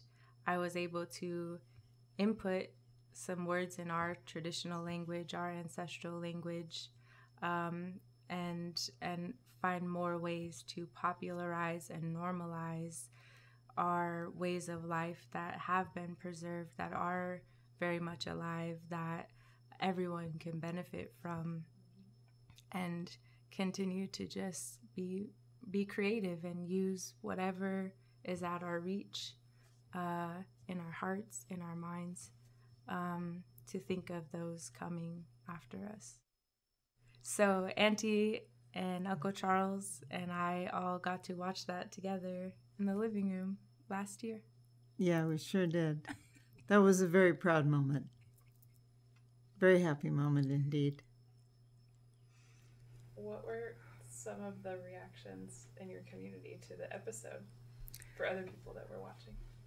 Well, it was very similar to this this reaction that Auntie had, because she couldn't tell anyone, and I couldn't tell anyone a lot about it. I mean, a few people knew what I was doing, but most people had no idea. And most people watch that show very, religiously.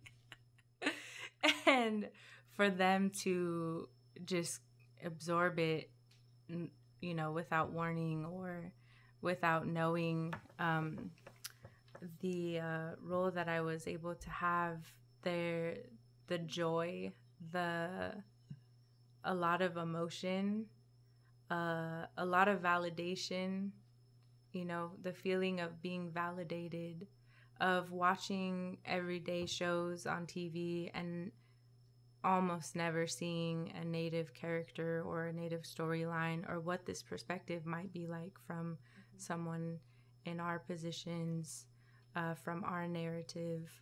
It's just one way. It's one way that society can work to